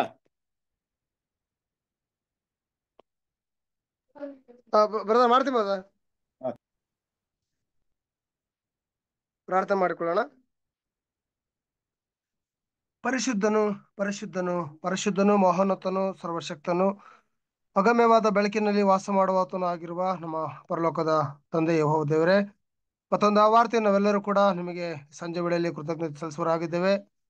ಅಪ್ಪ ತಂದೆಯಾದ ದೇವರೇ, ನಮ್ಮೆಲ್ಲರನ್ನು ಈ ರೀತಿಯಾಗಿ ಒಟ್ಟಾಗಿ ಸೇರಿಸಿ ನಿಮ್ಮ ಅಮೂಲ್ಯವಾದ ವಾಕ್ಯಗಳನ್ನ ಅಪ್ಪ ನಾವೆಲ್ಲರೂ ಕುಳಿತು ಕೇಳುವಂತ ನಿಮ್ಮ ಸೌಭಾಗ್ಯವನ್ನು ದೇವರೇ ನಮ್ಮೆಲ್ಲರಿಗೂ ಅನುಗ್ರಹಿಸಿದಿರಿ, ಕರುಣಿಸಿದಿರಿ. ಸಹೋದರರು ವಿಶೇಷವಾಗಿ ಅಪ್ಪ ಉಪಯೋಗಿಸಿಕೊಂಡಿದ್ದೀರಿ ತಂದೆ, ಅದಕ್ಕಾಗಿ ನಿಮಗೆ ಕೃತಜ್ಞತೆ ಉಳ್ಳವರಾಗಿದ್ದೇವೆ. ತಂದೆಯ ದೇವರೇ, ಈ ದಿನ ಅಪ್ಪ ನಾವು ಕಲಿತುಕೊಂಡಿರುವ ಹಾಗೆ ಸ್ವಾಮಿ, ಸಹೋದರರ ಪ್ರೀತಿ ನೆಲೆಯಾಗಿರಲಿ ಎಂಬುದಾಗಿ. ಹೌದಪ್ಪ ತಂದೆಯಾದ ದೇವರೇ, ನಾವು ಪ್ರೀತಿ ತೋರಿಸುವವರಿಗೆ ನಾವು ಪ್ರೀತಿ ಅದರಿಂದ ನಾವೇನು ಎಕ್ಸೆಪ್ಟ್ ಮಾಡದೆ ತಂದೆಯ ದೇವರೇ, ಆ ಪ್ರೀತಿಯನ್ನ ಇನ್ನೊಬ್ಬರಿಗೆ ನಾವು ತೋರಿಸುವರಾಗಿ ಅಪ್ಪ ಎಲ್ಲ ವಿಷಯದಲ್ಲಿ ಕೂಡ ನಿನಗೆ ವಿಧೇಯರಾಗಿ ಅಪ್ಪ, ಈ ಕಡಿಮೆ ದಿನಗಳಲ್ಲಿ ನಿಮ್ಮ ಪರಿಶುದ್ಧನ ನಿಮ್ಮ ಪ್ರೀತಿಯ ಮಗನಾಗಿರುವಂತ ಯೇಸು ಕ್ರಿಸ್ತನ ಒಂದು ಗುಣ ಸ್ವಭಾವಗಳಲ್ಲಿ, ಕಷ್ಟ ಸಂಕಟಗಳಲ್ಲಿ, ವಿಧೇಯತೆಯಲ್ಲಿ ಪಾಲುದಾರರಾಗಿದ್ದೇವೆ. ನಾವು ಒಬ್ಬೊಬ್ಬರಿಗೂ ಅಪ್ಪ, ಈ ಭೂಮಿಯಲ್ಲಿ ಜೀವಿಸುವಂತ ನಮ್ಮೆಲ್ಲರನ್ನು ಕೂಡ ನಿಮ್ಮ ಬಲದಲ್ಲಿ ಅನುಗ್ರಹ ನಡೆಸ್ರಿ ಅಪ್ಪ. ವಿಶೇಷವಾಗಿ ತಂದೆ ಆದ ದೇವರೇ, ಇನ್ನೂ ಹೆಚ್ಚಿನ ರೀತಿಯಲ್ಲಿ ನಾವು ನಿಮ್ಮ ಸತ್ಯವಾಕ್ಯಗಳನ್ನು ಅನುಸರಿಸಿ ಒಳ್ಳೆಯ ಗುಣಗಳನ್ನು ದೇವರನ್ನು ಬೆಳೆಸಿಕೊಂಡು ಅಪ್ಪ ತಂದೆ ಆದ ದೇವರೇ, ನಿಮ್ಮ ಪ್ರೀತಿಯಲ್ಲಿ, ದಯೆಯಲ್ಲಿ, ಕರುಣೆಯಲ್ಲಿ ಅಪ್ಪ ಎಲ್ಲಾ ಒಂದು ಸಾಮರಸ್ಯದಲ್ಲಿ ದೇವರೇ ನಾವು ಓಟವನ್ನ ಓಡುವಾಗ ನಮ್ಮನ್ನು ಬಲಪಡಿಸಿ ನಡೆಸ್ರಿ. ಮುಂದಿನ ದಿನಗಳಲ್ಲಿ ದೇವರೇ ಇನ್ನೆಚ್ಚಾಗಿ ನಿಮ್ಮ ವಾಕ್ಯಗಳನ್ನು ಕಲಿತು ಅಪ್ಪ ನೀವು ಒಬ್ಬ ಹೆಜ್ಜೆ ಜಾಡಿನಲ್ಲಿ ನಾವು ಬಲಪಡಿಸಿ ಎಲ್ಲವನ್ನೂ ಕೂಡ ಕರುಣಿಸಿ ನಡೆಸಿ ಎಂಬುದನ್ನು ಬೇಡಿಕೊಳ್ಳುತ್ತಾ ಈ ಚಿಕ್ಕ ಪ್ರಾರ್ಥನೆಯನ್ನ ನಿಮ್ಮ ಪ್ರಿಯ ಒಬ್ಬನೇ ಮಗನು, ನಮ್ಮ ಕರ್ತನು, ನಮ್ಮ ಒಡೆಯನು, ರಕ್ಷಕನು, ವಿಮೋಚನೂ ಆಗಿರುವ ನಜರೇತಿನ ಯೇಸು ಕ್ರಿಸ್ತನ ಪರಿಶುದ್ಧವಾದ ನಾಮದಲ್ಲಿ ಪ್ರಾರ್ಥಿಸಿ ಬೇಡಿ ಹೊಂದಿಕೊಂಡಿದ್ದೇವೆ ನಮ್ಮ ಪರಲೋಕದ ತಂದೆಯೇ. ಆಮೇನ್. Thank you brother. Thank you, thank you. ಎಲ್ಲ ಬ್ರದರ್ಸ್ ನಮಸ್ತೆ. Thank you. ಎಲ್ಲ ಬ್ರದರ್ಸ್ ಸಿಸ್ಟರ್ಸ್ಗೆ ನಮಸ್ಕಾರ. ನಮಸ್ತೆ. ನಮಸ್ತೆ ರೀ, ನಮಸ್ತೆ. ಎಲ್ಲ ಬ್ರದರ್ಸ್ ಸಿಸ್ಟರ್ಗೆ ನಮಸ್ತೆ. Thank you. ನಮಸ್ತೆ. ನವೀನ್ ಬ್ರದರ್ ನಮಸ್ತೆ. ಎಲ್ಲ ಬ್ರದರ್. ನಮಸ್ತೆ. Thank you brother. Maggi sister, ಎಲ್ಲರಿಗೂ ನಮಸ್ತೆ. ನಮಸ್ತೆ. ನಮಸ್ತೆ ನಮಸ್ತೆ ನಮಸ್ತೆ ನಮಸ್ತೆ. ನಮಸ್ತೆ ಪುಟ್ಟ. ಹೋಗ್ತಿರಿಲ್ಲ ಮಗ. ನಮಸ್ತೆ ಸರ್. ನಮಸ್ತೆ ಸರ್. ನಮಸ್ತೆ. ನಮಸ್ತೆ. ನಮಸ್ತೆ. ನಮಸ್ತೆ ಸರ್. ನಮಸ್ತೆ ಸರ್. ಎಲ್ಲರಿಗೂ ನಮಸ್ತೆ.